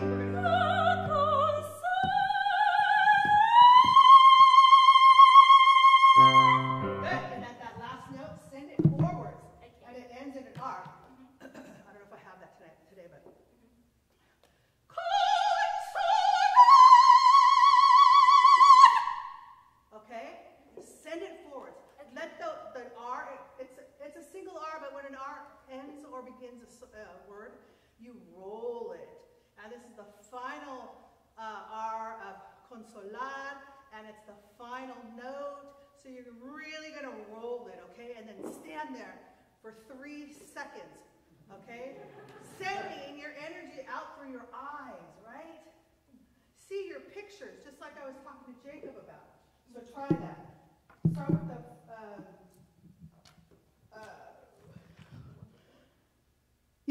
the middle consolar.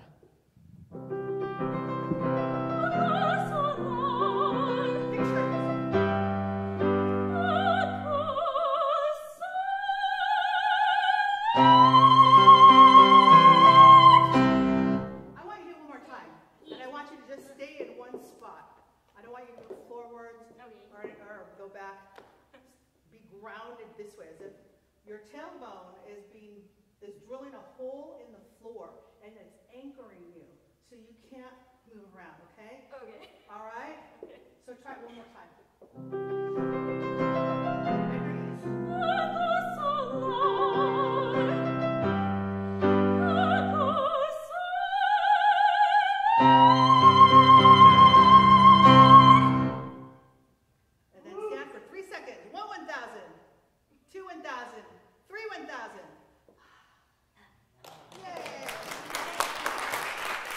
Yes, that's beautiful. You see how that high note is powerful? It's a fabulous way to end a song. They do this within the zarzuela, not just if you're doing it as a solo piece. So you have the note, go for it, okay? Now work to understand the text so that we see more reflecting in your eyes and your face. You know, the eyes are the windows to the soul. So when you decided to come up here or make singing a career path, you decided to open up your soul to not only yourself, but your people. Okay, so for all my singers, my young singers, work towards getting a deeper connection to the text, and also see how the piano part relates to the text. Most of the time it does relate to it, so don't ignore it. The two work together. You guys are storytellers, so always continue to work to tell a story, okay? Excellent, thank you, Jayun.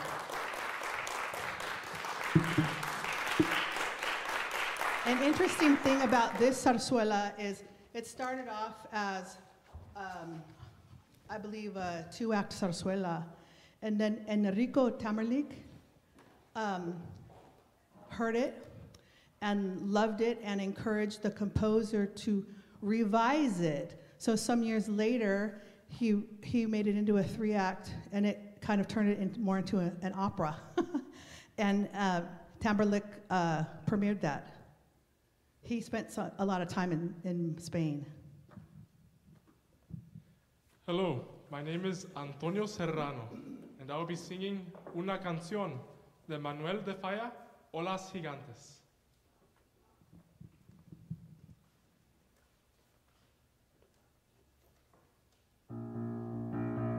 Olas gigantes, cuyos frontes bramando en las playas desiertas y remotas, envuelto entre las sábanas de espuma, llevadme con vosotros, ráfagas de huracán que arrebatáis del alto bosque las marchitas dos, arrastrado en el ciego torbellino, llevadme con vosotras.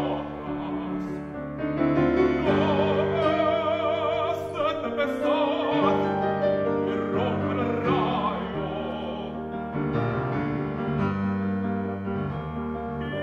en el fuego ardáis las desprendidas olas, arrebatando entre la niebla oscura, llevadme con vosotros.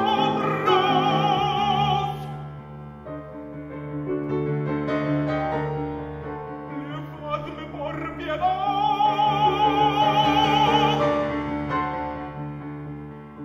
Llevadme por piedad, del vértigo, con la razón me arranque la memoria. Por piedad, tengo miedo de quedarme con mi dolor a solas, con mi dolor a solas.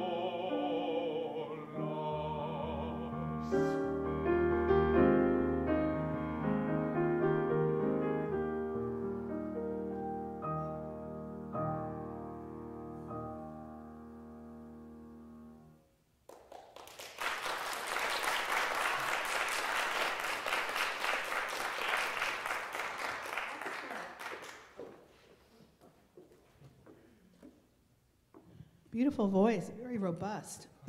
I kept thinking he was a baritone. I kept making mistakes when I was typing the program. Yes, it's a beautiful song by the Falla, Olas Gigantes, Giant Waves. Can you tell us a little bit about the song? The speaker is asking for a giant wave to just come and just sweep him off the earth. He's asking for this wave to just rip him away and also the memory that causes him so much pain. It almost could be seen as a couple of things. You know, there's such fervor in the piano part. You really can feel the waves surging. And, the dialogue, the text that's used, I mean, hurricane, turbulence, lots of things you can almost imagine that under the sea, spinning ocean. And it talks about the foam being wrapped in the sheets of white foam. And to me, it has an undertone of this surging love, but also that you've been pushed to the edge. It's almost has a feeling of that he's thinking of suicide, right? So I love the energy you're giving. I want to make sure that you're centered, and I want you to sing through the phrases a little more. Be careful when there is a repeated note on the same syllable. Don't accent that note, but sing through it. So let me see if I can give you an example. And actually, your Spanish is quite good. Be careful with las marchitas hojas. I heard ojos. Hojas, which are leaves. Ojos are eyes. And we have torbellino, okay? I heard more torbellino, okay? So that would be Italian pronunciation with a double L. So torbellino. And those are the ones that stood out. But let me find a spot where we can start. Well, let's start at the beginning, okay? A very good energy. I love that you're projecting. See more definite pictures, okay? And maybe get swept up in it. Oh, like this. Imagine that you're on a boat. You know what, and the song that Jia Yang sang was also a barcarola. So that is to be with a seaside, basically, a seaside rhythm. But now I want you to imagine that you're on this boat. Can we just listen to the accompaniment for a minute?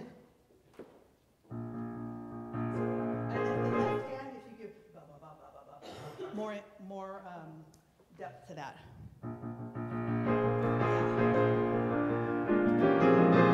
And maybe that inner pulse, da da da da da da da, could be your heart. So, like this, you're desperate. So, which way do you think you want to go with this? It's love, deep love that has overcome you. Are you on the verge of throwing yourself in the ocean? I like to think about it romantically because it is a source of great pain if the person that you love doesn't love you. And at the end of this piece, it says that I cannot bear to be in this pain alone. So please take me with you, wave. So I do think that it is alluding to a lover. And yeah, also they're using the vosotros, which is the personal aspect of Spanish, of Castilian Spanish, vosotros. So it's definitely somebody you know well. They're referring to the waves, take me with you, waves. But I think I like the idea of you being taken away by this woman. So let's try it. Use that inner pulse from the left hand of the piano, the bass line of the piano, okay? That's your heartbeat. What time is it right now? 9:54. Okay, oh good, okay, great.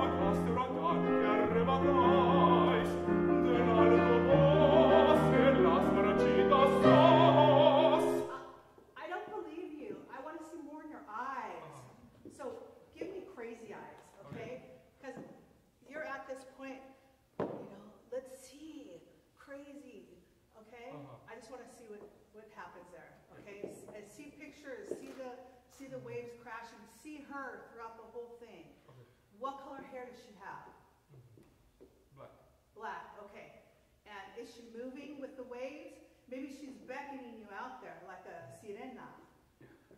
Okay? Show me in your eyes. Energize them.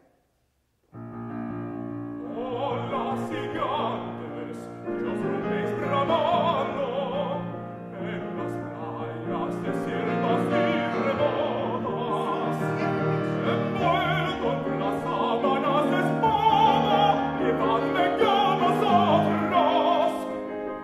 Ráfagas de huracán que arrebatáis del alto bosque las marachitas os, arrastrando en el cielo torbellino, llevadme con vosotras. No ves de Just quickly, you know how the left hand of the piano goes, ba-da-da-da-da-da, ba-da. You got to make a move. So you can't stay in the same spot. Da-da-da-da-da-da-da. I've got crazy eyes. That's what I want to see. Okay, give people the chills. Give yourself the chills. Can we just do that part? Okay, so move on that. Here we go.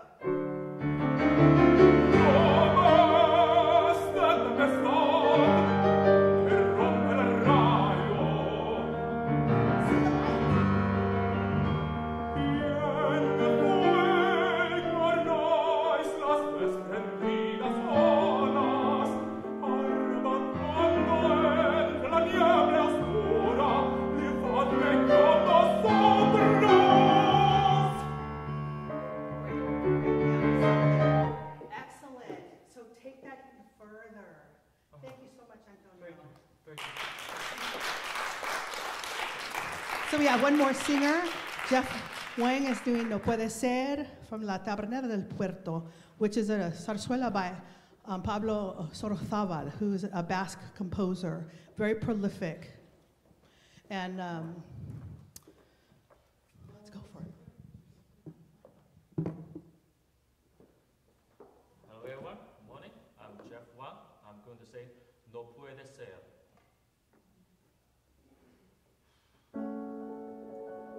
No puede ser, esa mujer es buena. No puede ser una mujer malvada. En su mirar como la luz singular, he visto que esa mujer es una desventurada. No puede ser una blanca sirena. Envenenó las olas de mi vida. No puede ser porque la belleza, porque la vi querer, porque la vi llorar.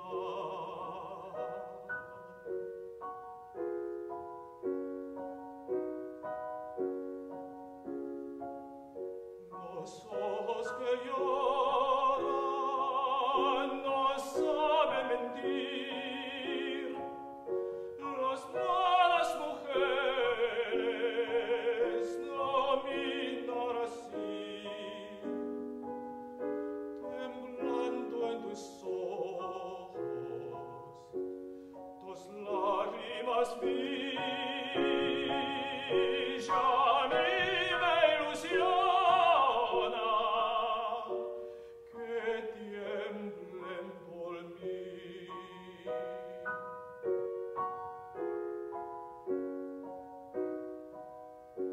Que tiemblen por mí.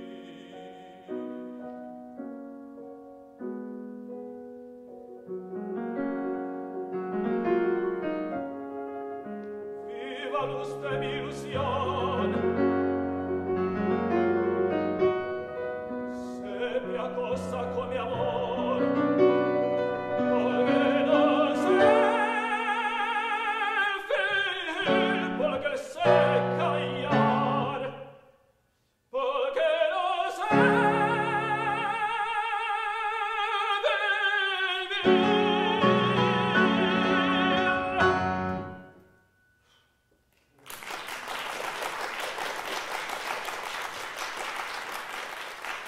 Thank you, Jeff. This is one of the, they call these romanzas. These, in opera we call them arias, but in Zarzuela we call them romanzas. And this is one of the hits. So you want to tell us just briefly who you are and who you're singing to or about? The character, Leandro, is a young and honestly and very simple freshman. He fell in love with the liquor shopkeeper, Marona, but Marona's father is a drug dealer. Drug dealer, sorry for my language. And maybe her father wanna keep the relationship with the drug business, so her father don't like Leandro. But Leandro just fall in love with no one in his eyes. He just don't believe anyone else, just very simple fall in love with Marona. And nobody knows that the shopkeeper, Juan de Eguía, is Marola's father. They think that he's her husband or lover.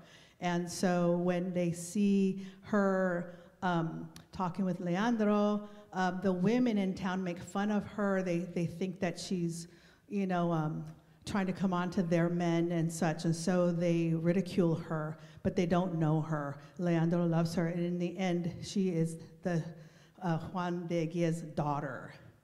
So he's saying, it can't be that she's this terrible woman. Why are these people saying these things when I know her to be a love, she's a love of mine. And so in this song, you gave a really beautiful interpretation. I would love to see more in your eyes. I want to see more love in your eyes. and project your pictures out there. So can we start at the beginning? We might have to stop because we're running over.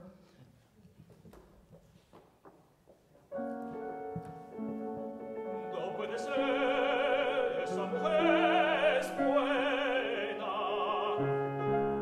No puede ser una mujer malvada. En su mirar como la luz sin luna he visto que esa mujer es una desventurada.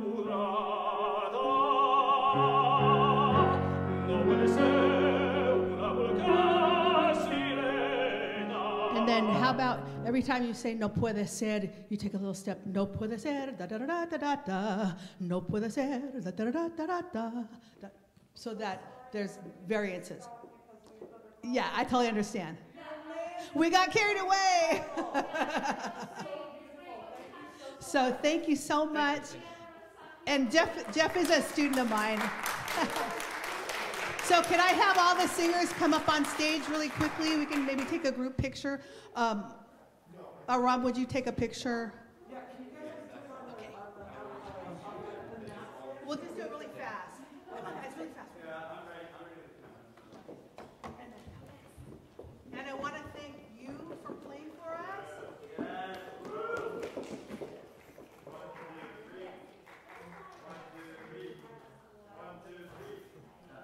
Great, thank you. Thank you, everybody. Thank you.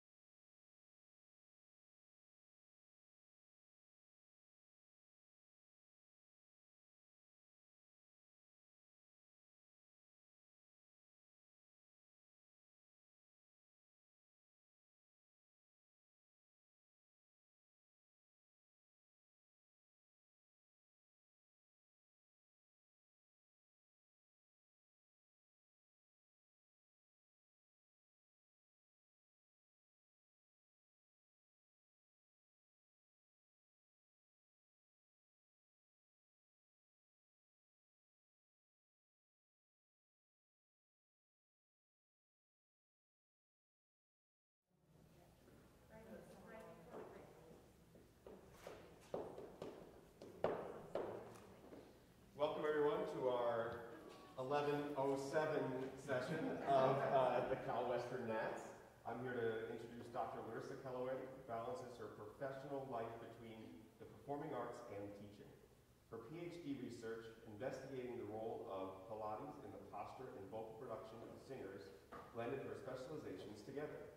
Larissa is a conservatory-trained musical theater performer who, when not performing, educates in voice and body work pertaining to vocal production.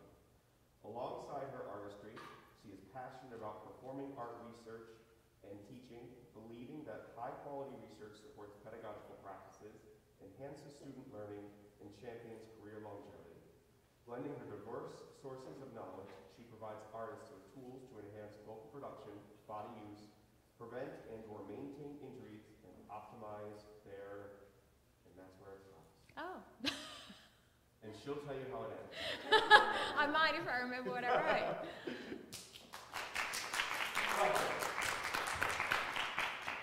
Now, you'll forgive me, I'm just going to have to escape and have a presenter view because I don't have one, and I hope that that will give me something a little bit different on screen.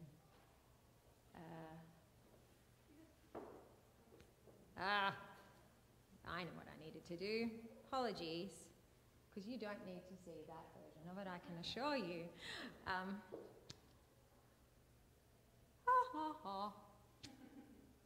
Where is the mirror screen to play? There we are, found the button I want.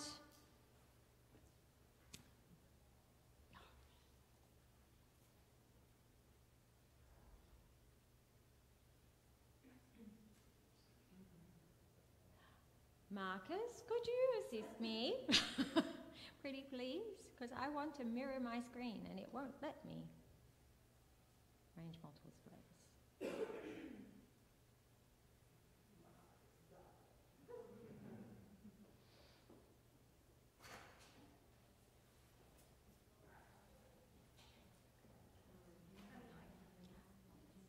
How would we get by without tech people in our lives these days?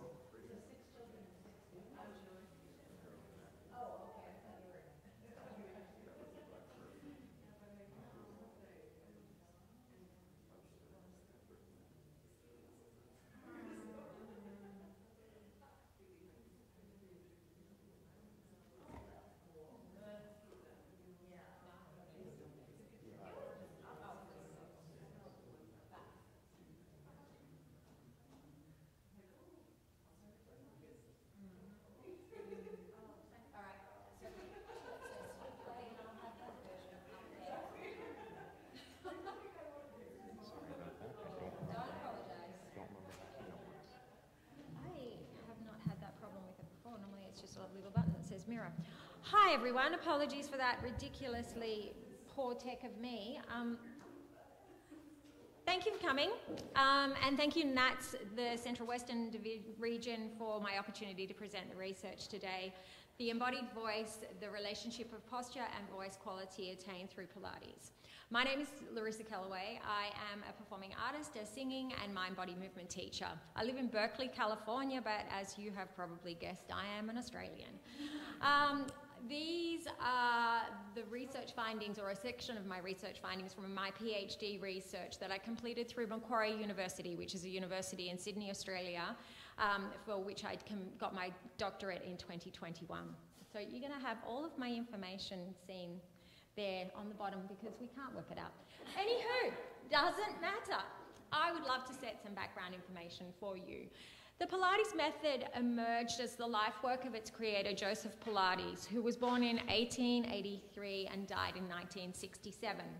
His New York City exercise gym had its prime years through the 1930s through to the 1960s. And a large proportion of his clientele were drawn from the Broadway performing artists community. He was a German immigrant, and he was pretty unrelenting in his approach to mental and physical well-being. And he emphasized the two in his writings. He said that physical fitness is the first requisite of happiness. Our interpretation of physical fitness is the attainment and maintenance of a uniformly developed body with a sound mind, fully capable of naturally, easily, and satisfactorily performing our many and varied tasks with spontaneous zest and pleasure. Down, there we go. So the Pilates the Pilates technique has 6 principles which form the foundation of the methodology. They are concentration, control, centering, precision, breathing, and flowing movement. I asked a participant who was a part of my research project what these had in terms of the relevance to them as a performing artist, and they astutely said to me, so they're everything that you need to be a singer. Joseph Pilates also had a lot of opinions on posture, and he identified the relationship between posture and optimal function. He said, good posture can be successfully acquired only when the entire mechanism of the body is under perfect control. Graceful carriage follows as a matter of course. Just as a good, smooth-running automobile engine is the result of the proper parts correctly assembled so that it operates with a minimum consumption of gasoline and oil with comparatively little wear, so too is the proper functioning of your own body the direct result of the assembled physical fitness reflecting itself in a coordinated unity of body, mind, and spirit. This in turn results in perfect posture when sitting, standing, or walking, with the utilization of approximately 25% of your energy, while the approximately remaining 75% in the form of surplus energy is on call to meet the needs of any possible emergency. Both of those previous quotes come from Joseph Pilates' writing that he co-wrote with William Miller in 1945, called Return to Life Through Controlology. And you'll forgive me, they're his sentences, not mine. And I dare say that the length of some of his quotes are a direct reflection of English being his second language, and it definitely reflects his didactic approach. These days, he would have likely been considered unconventional or a sadist. But regardless of that, Joseph Pilates spoke to the nemesis of the performing artist in this statement, particularly with his remarks of graceful carriage and proper functioning of your own body. Not surprisingly, during my exhaustive background research, I discovered that during his lifetime, many Broadway vocalists referred to him as Joe, and they committed themselves to his tutelage and as part of their singing practice regimes. The artist here is the renowned coloratura soprano Roberta Peters, and she went on to teach in a conservatory and also published some research papers, and she said in one of those, I believe in physical fitness and strengthening the diaphragm through exercise. I exercised at a gym under the supervision of Joseph Pilates, who has taught dancers and singers a special system of strengthening all parts of the body. So she was identifying him as the key to her strength. And I don't think I could cope with someone doing that to me, and I've been doing Pilates for 25 years. Some other vocalists who were part of his clientele included Maria Callas, Jose Ferreira, Oscar Calquer, and Ricey Stevens. The Pilates equipment was all developed and patented by Joseph Pilates. And furthermore, he was also known to create specific equipment to meet client needs in particular. So the one here that Roberta Peters is using is called the Aero Mill. And Joseph Pilates, in the article that was in Life magazine about this particular, the artist itself, he was quoted as saying that she could push more air through the Aero Mill on the dial than anybody else in the studio, including him. And the pedipole that's on the other side of that slide is something that he developed for Ricey Stevens to assist her with her breathing. I would suggest knowing what the equipment does. It's probably got something to do with assisting her with her back posture and her latissimus dorsi and erector spinae strength. Posture and singing.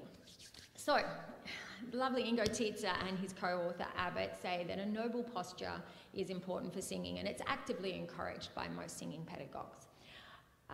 Good posture is equated with improving the ease of singing, access to your breath, maintaining good vocal quality and vocal health, in addition to improving some of the aesthetic look that you have. Posture refers to the orientation and state of the bones, ligaments, tendons, and muscles in static and dynamic motion. And you'll note I say motion. I don't say static.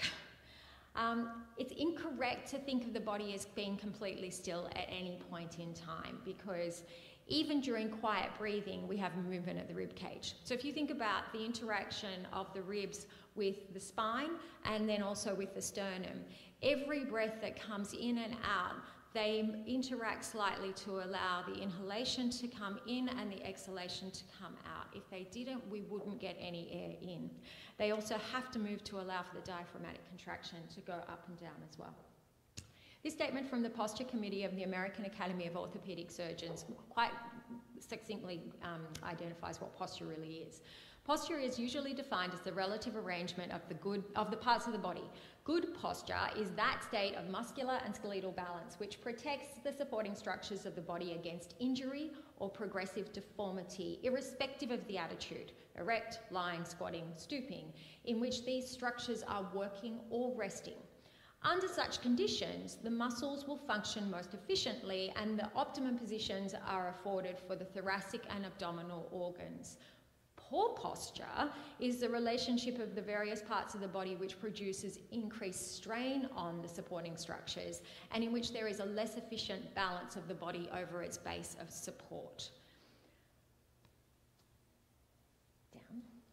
So in this picture here, we're looking at posture in side on and in the back. And I'm probably not telling you something you don't already know, but it's always good to come back and remind ourselves of what a supposed ideal looks like. So we refer to posture looking at it from a reference plumb line, which is a suspended string that is weighted down to the floor, and we start from the bottom and come up. So in the lateral view, which is looking at it from the side, we would be seeing that line pass from slightly in front, anterior, to the lateral malleoli. Goodness me, anyone would think I'm not a singer and I can't actually speak.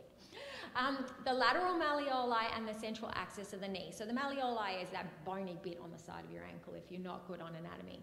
Then it comes up slightly back of the central axis of the hip. It passes internally through the bodies of the lumbar vertebrae, and that area should have a gentle concave curve. It'll go through the midpoint of the shoulder. It'll do the same thing in the neck area where it passes through the central bodies of the cervical spine, the neck bones, and then it'll pass through the center of the ear canal and be slightly posterior to the apex of the coronal suture. In the posterior view, we look at it and we can see that that plumb line passes equally right between the middle of the heels up through the middle of the knees. Then it'll bisect the body into two. It's also called the mid-sagittal line, and that will put right through the middle of our pelvis on the sacrum, up through each of the spinous processes and all the way through the center of the neck before we leave out the top of the head. So, you can't sit down for the whole hour because you'll all go crazy. And actually, you're not even going to be here for a whole hour anyway. Please stand up. Say hi to the person next to you. And if you want, take some space out here, because you might actually find it a little easier to have a bit of distance to be able to view somebody that you're working with. So I would just like you to take the opportunity to actually visualize these landmarks on a body and have a look and see what they look like. So you do need to be with somebody. This is not about you saying to that person, though. Do say hello, that'd be a good start. Actually, if you do have heels on and it's not a big drama to take them off, take them off. In fact, take your shoes off, period. Male or female, non-binary, whatever. You just be in your flat feet. It's much better for your posture generally. In fact, I love that Idina Menzel came out onto the stage at the Sydney Opera House a few years ago in this stunning black gown and no shoes. And everybody in the audience was going, what's going on? And she proceeded to say that she didn't perform in shoes anymore after having a back injury, and her Pilates instructor told her not to. So have a look at these landmarks on a body. Don't use it as an opportunity to say anything about that person's posture. This is purely and simply for you to be able to say, can I actually see those landmarks on another body? Take a couple of minutes and look at each other, and we'll come back again in a minute.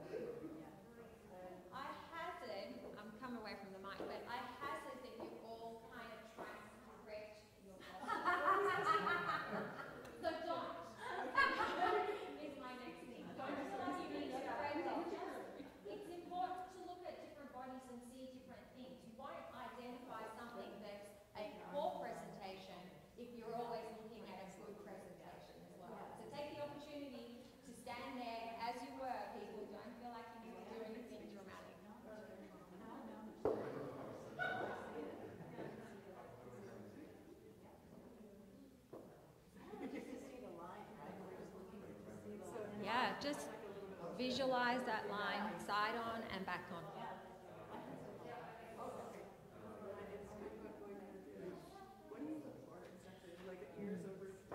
Yeah, so when I'm looking at a body, I'm looking at the stuff in the always from the bottom, because that's where I cross my hand. They're not over here to their feet.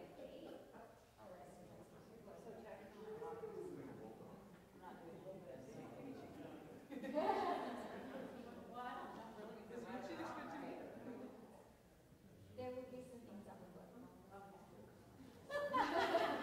But I can say it. Yeah.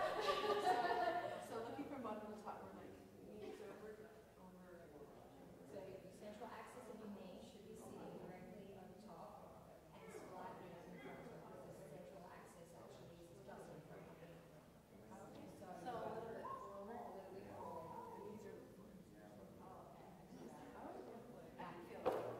Yeah, it does a lot.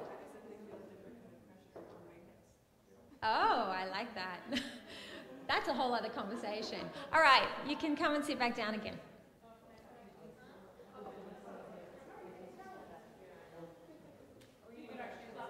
No, no. But feel free to leave them off. I don't really mind. So I would like to point out that I just said to you, don't try and correct your posture. I would also like to point out that it's highly unlikely that any of you in this room are actually in particularly good posture at this point in time. You've either flown or driven or come from somewhere. You've probably slept in a bed that's not yours, with a pillow that's not yours, and you've sat in a chair all day. All of those things are going to impact posture. And yeah, and it's something that also needs to be taken in consideration is, what are your loads during your day? You know, gravity is going to play a part. It's going to drag you down. It's going to do things to you. You're going to carry a heavy bag. You're going to have things that are going on in that regard. So posture is not a static thing. It will change from day to day in response to all of those things. And then it's also affected by physiological conditions and disease. We have to consider posture in multiple aspects as well. So we can't just think about posture in standing, we have to think about posture in motion. So posture is affected by and should be impacted by our locomotory and also our work-related tasks.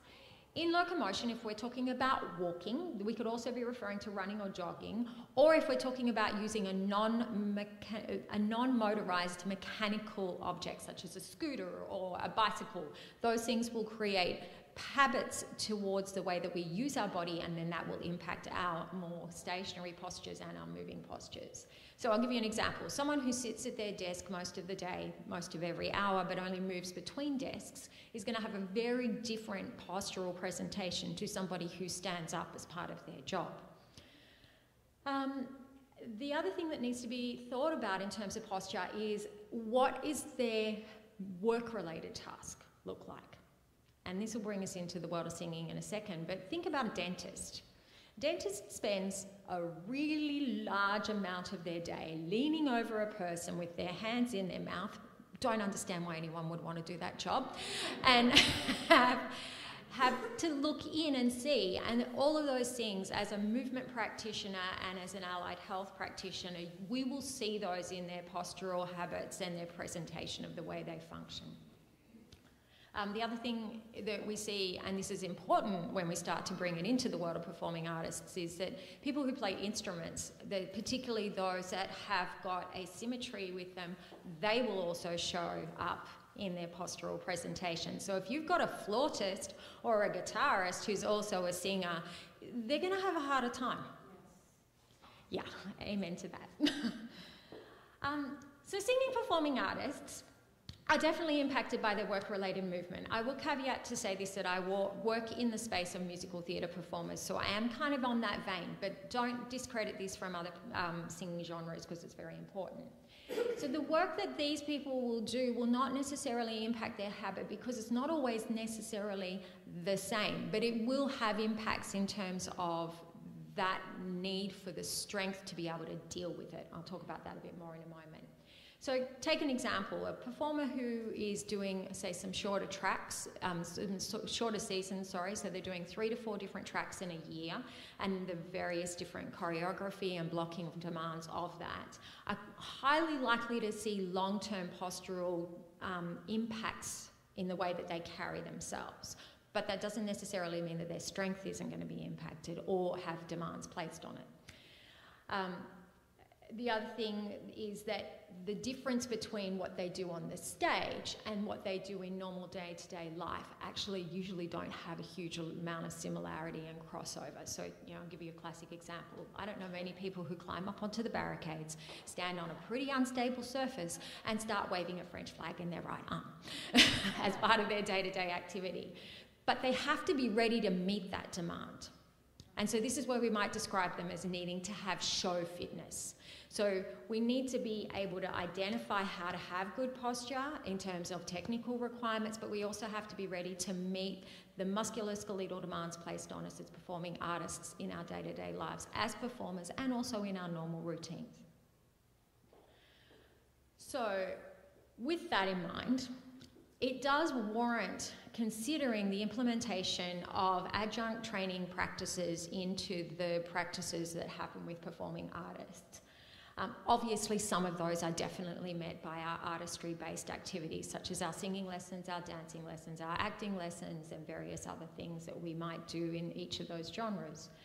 But if we look at the model that they use in sports performance enhancement, and we apply that to the singing practice, it does warrant looking at what other things that we can bring in terms of the mindfulness and the somatic movement practices.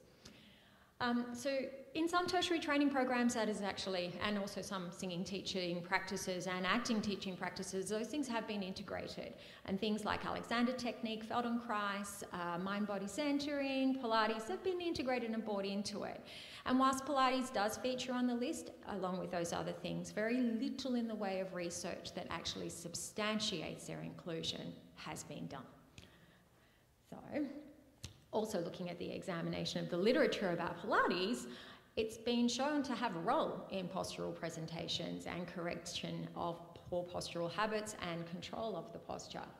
In addition to that, it's also been shown to impact and improve a variety of conditions such as breathing. In terms of volume and strength, it's also been shown to improve core muscular strength on your dynamic lumbopelvic stability. It's been shown to have a role in exercise rehabilitation programs for lower back pain, for knee pain, for ankle pain. It's had some action in pelvic floor dysfunction, and it's also been shown to impact well-being and mental health. So with all of those things that I knew about Pilates, it made me go, why don't we use it in singing enough? So at the commencement of my research, when I started looking at things, I had a look to see how much had been published about Pilates in relation to singing or actually to the broader performing arts, and there was very little published.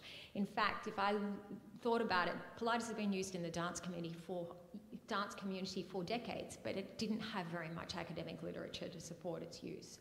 And whenever I went and spoke to anybody at a conference, they'd usually go, oh, no, Pilates. I don't do that. And I didn't understand that. So, my research questions then were, does the regular practice of Pilates by singers impact their posture, and does that participation of in Pilates have any impact on their singing voice? So what you'll see today is a small part of my PhD findings, which is looking at the postural changes and the intersection with the vocal quality.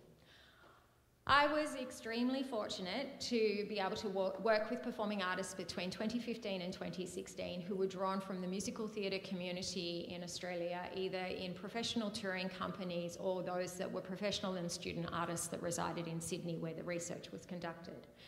The project was designed in 2 phases. So stage 1 represented the short-term findings and stage 2 was the longitudinal findings. In stage 1, I had 32 artists, and then 9 of those people continued on to stage 2. So how I went about doing this is that I put out an advertisement to the various different places that you can source singers from, NATS, which is the Australian National Association of Teachers of Singing, and theatre companies and various voice teachers, and also through social media. And people who were interested, I initially screened them by phone to determine their suitability. Those people who were considered to be suitable had to be someone who had had at least 2 years of professional level experience and or training, who had had no Pilates experience over the last 5 years, and that had no pre-existing or injuries or conditions that would have impacted the results or even participation. They were informed of what was going to happen, invited to join the study, and all of the people were asked to provide consent in line with the Macquarie University ethics requirements. I ended up, I should just go back to that for 1 second. From there, what happened was that they came into my little space at Macquarie University, provided me with some recordings of vocal samples, and we conducted a postural assessment on them, and they completed a questionnaire just to garner what they thought about the world of Pilates and also what their singing practice habits were like, what their movement and exercise practices were like as well. Then they went into a studio setting where they were taught Pilates in a group scenario. So this is no more than 10 people in a class. All the classes were fully designed to meet the needs of a performing artist, and they were fully supervised and taught by yours truly. And then after that, they came back and they recorded the vocal samples again. They had another postural assessment, and they completed a open-ended questionnaire, open-ended interview with me. And then those that went on to stage 2, the process was exactly the same, but where it differed was that instead of them being in a group Pilates class, they were now taught one-on-one and across the entire repertoire of equipment as well. So my demographics of my participants are shown here in this table, and there were more women than men, birth-assigned women compared to birth-assigned men. And most of it was about a split 3 ways between performing artists who were full-time, part-time, and students. A large proportion of them were musical theatre artists. I had a few that were not. And for the most part, the women, because I've got so many women, this is why this happened, but they were mostly mezzo-sopranos in the group, and then the spread was across the rest of it. They were asked to self-identify their voice type. That's not me deciding on how they sing, that's how they describe themselves. When you conduct a research study where you're looking at vocal production parameters, it's actually extremely difficult to use a control group. You actually can't really easily do that because everybody's voice footprint or thumbprint is very unique to them. So because of that, we decided to use a within subject design where the individual served as their own control. That's why they did the pre-vocal samples and pre-postural assessment and then came back and did it again at the end. All the data points were recorded pre and post, and then they were assessed for change. So change was determined as follows here in this chart, where I would look and see if there was change, yes or no, and then I would also look to see whether that parameter had a positive or a negative impact on what they were trying to do. So just because someone had a no positive didn't mean that Pilates had been bad, but rather that Pilates hadn't done anything for them in terms of what they needed, or they already started at a high level. Now that's completely in line with the phenomenon in the sports enhancement and sports conditioning where you get what's called diminishing returns, where when you start off and you're working with someone who's very deconditioned and very poor quality movement patterns, their changes are rather rapid and then they taper out and plateau, and then the changes become much smaller and much more difficult to distinguish. Is there anything else I need to say there? No. So, postural outcomes first. I had 45 key postural traits and markers, and between 11 and 13 vocal quality measures that I looked at the beginning and then at the end of the Pilates program. And as you can see in this pie chart, Pilates was positively impacted in 91% of the participants. Of that, 60 were directly related to their involvement in Pilates, and 31% of them maintained their pre-existing condition. The yes negative in this instance is that they moved away from something that we would be considering to be good posture, and I'll talk about that in a moment, and the no negative means that they needed to change, and they didn't.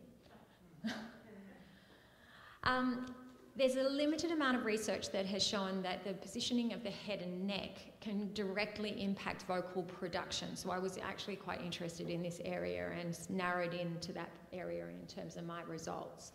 And as you can see here, over 50% had a change in the structure of their cervical spine positioning, and about a third of them had a position difference in the way they place their head. So I'm just going to come right here. So what I'm looking at is this relationship here, that's the lateral cervical curve, and then this is the sagittal head positioning. I don't think any of us need to be told that it's not great, and most of us think at the moment. Overall, say it again. Oh, somebody had some. I love murmurs from the wall. Please speak up if you want to contribute to the discourse. Overall, looking at the head and neck posture area, we saw that there was a change in, what's my mathematics on this one now, 62% of the people, but 6% of those didn't need any change, and the other 56 did present with some changes to that area. I want to say a little bit about the no negative now, and the yes negative actually, more so than the no negative. So the no negative doesn't necessarily mean that everything's bad. What happens with posture is that it's a rearrangement of what's going on. And so sometimes what you have, and particularly in a study and a time window of 12 weeks that I had here, we haven't had enough time for the changes to all integrate and to actually occur throughout the entire organism. So in this instance, and I will say, very specifically about some of the participants, some of them came in not great and needed a lot of correction. When you look at their overall data, they had really positive attributes achieved in some areas, but it didn't always mean that it was across the board. The sagittal spinal posture, which is now taking the whole picture of the side of the spine, showed that 72% of the participants demonstrated a positive outcome to that, with their spinal curves being restored to the ideal. Now, why that's important is that we need that curvature in our spine to actually deal with balancing loads and also for shock absorption to protect against injury. The largest amount of that change occurred in the cervical spine posture, and then followed by the thoracic area and then the lumbar area. Dynamic lumbopelvic stabilization is the medical term that we use. Core stabilization is what the fitness industry used. Pilates has been shown to impact that area quite significantly, and all of the participants in my research study developed better lumbopelvic stabilization under load. In fact, nearly all of them, there are some gold standard measures that you use, nearly all of them were over 75% functional, and not all of them started there. Some of them couldn't even engage it when they came in. The other things that I looked at were in terms of shoulder orientation and mobility, hip control and mobility and orientation and spinal flexibility.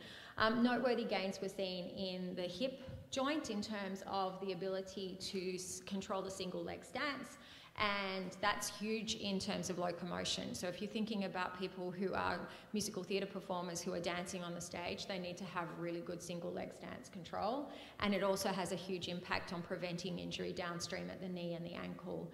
The other things that were really significantly impacted were shoulder orientation was significantly improved, and spinal flexion was also significantly improved. Moving on to vocal outcomes, cumulative across the 3 sampled tasks that I asked them to do, which were to sing a sustained note, to sing me happy birthday, and to sing about a minute's worth of a song of their own choice. They were the 3 tasks that we chose. Vocal production was impacted in 91% of the participants following Pilates. There was about 24 of them, so about 75%, who developed it as a result of Pilates, and 5 who were already there when they came in the door. No negative outcomes in terms of yes, negative occurred, but there were 3 that really could have done with having some slightly better vocal production, and that didn't happen. Vocal parameters were examined via a spectrogram, and we were looking at things like the overall waveform characteristics. We were looking at onset and offset, format presentation. What was fascinating to me is that offset was basically unchanged. There was no difference in that at all in terms of their habitual behaviour, but it really didn't need it either. So these were representing singers who were very skilled. Onset behaviours, though, were modified in about 50% of participants in the sustained note task, but unchanged despite needing change in the song task. So to come a little off script, one of the things that we think, or I think, was going on in that regard is that when a student is learning a piece of work, that the habit gets grained in right then. So if we don't get it right at that point, it's really hard to break it, regardless of what you have done with them in terms of postural alignment. So, I've seen some really fascinating and very important presentations from Travis, who's here right now, and also this morning from, help me, who was that this morning?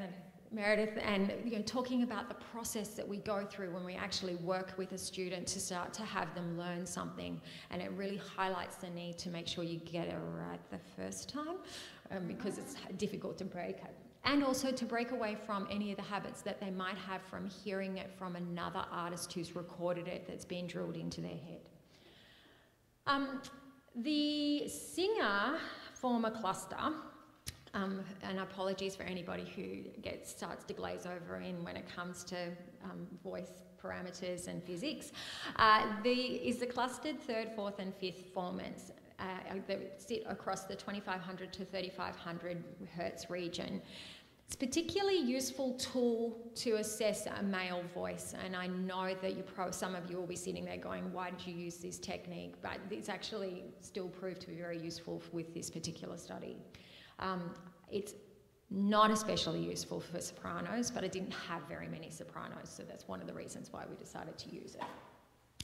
And we saw that across the 3 singing tasks, 70% of them were dramatically improved in the singer's formant, but also we saw that there were some that had a high proportion of yes, negative, again in the note task, and that was fascinating to me because most of them looked at me and said, why do I have to sing a sustained note? Oh yeah, okay, I'm like, great, thank you.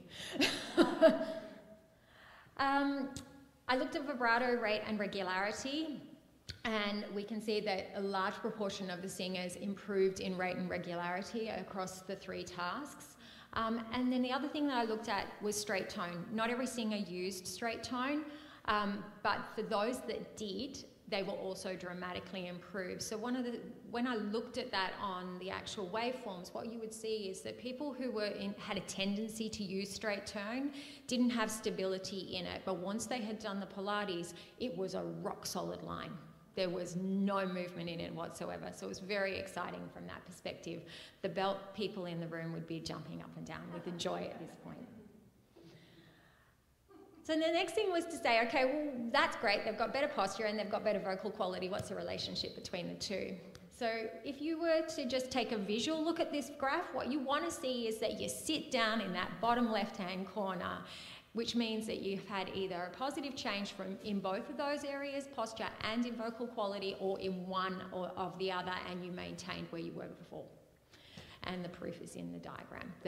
Most of my singers came away having one or both of those things changed, and that they were definitely related to one another.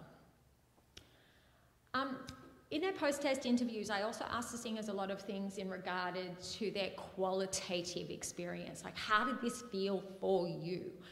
And what I then took was that information about what they thought they had achieved and then compared it against what they actually had achieved in terms of their quantitative data. And again, same thing. They want to sit down in that bottom left-hand corner, and a very large proportion of my singers actually achieved that.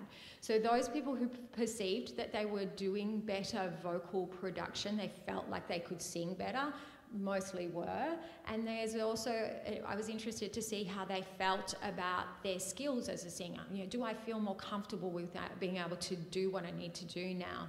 And how does that compare to their vocal production? And again, a large proportion of them, more than half, had that phenomenon occur for them. That's where I want to take you on a slightly different hook, and you probably didn't expect this part of the discussion. A singer's perception of their ability to be able to do their work and their capabilities directly impacts how their psychological well-being is going. And with more than half of the singers feeling like they had better trust in their voice and that they felt like that they had a better instrument, their performing skills were actually enhanced. So where this starts to then come into line is where you say, okay, well, let's have a look at that against the literature and see what they've got to say. And it seems that when I examine the literature, that this is creating a space where they can fall into flow state. So if you're familiar at all with any of the concepts that have been developed by the researcher Csikszentmihalyi Mihaly, he talks about flow state as being the ideal condition for you to be in, where that you are in a position in your mind where the challenge that you are trying to do matches your skill set, but it's not that it's too easy and you feel bored, but it's also not too hard and it's not out of your grasp. And he says of flow that a person in flow is in control of his actions and of the environment. While involved in the activity, this feeling of control is modified by the egoless state of the actor. Rather than an active awareness of mastery, it is more a condition of not being worried by the possibility of lack of control. So overall, what it's suggesting, what the findings are suggesting from Pilates is that it didn't only improve their instrument, but it psychologically impacted their belief system. And that then led them to be in a condition where they were much more conducive to being in flow state, and that they've had the experience of being better equipped to facilitate the task that was being asked of them at that point. I bring that up because that sort of aligns with some of those things that we talk about of being in the moment, when we have singers who come away and they're like, I don't have any idea what happened from the start to the finish of that, I just know I had a really great time. And we want our singers to get there, that they really are selfless in the process and that they're not being self-aware and they're not watching themselves. So I hope, oh, and I made it in the time frame too. I hope that you have found out something you didn't know. These are a very small proportion of my PhD findings, but they do present compelling evidence to suggest that Pilates has a place in the training regimes of singing performing artists in terms of their practice and also in their training programs. There was a study that was published in 2019, and my findings are exactly in line with that much smaller study that happened in Spain by Melodee as well. And what the key findings of my research that I presented for you today were that their singers' postural presentation is positively impacted from participation in Pilates, as is their vocal production, and that Pilates demonstrates almost no negative impacts on vocal quality and posture in singers, and that's probably one of the most important things, is that if you gave them Pilates, you're not going to do any harm. Also, that most of the singers in this study demonstrated a postural presentation and vocal production that were positively impacted, and that the two events are directly related to one another, and that they perceived qualitative improvements, and this related directly to their measurable quantitative gains. So my study, and also Melodee, really suggest that there needs to be an ongoing investigation with much bigger numbers and across much diverse populations, looking at people who are working as Broadway artists as compared to classical artists, as compared to people in choral environments, and also in different cities and different locations and conditions. But that the correlation between psychological well-being, Pilates participation, and also the vocal and postural benefits has far-reaching implications for this population as well as the wider community.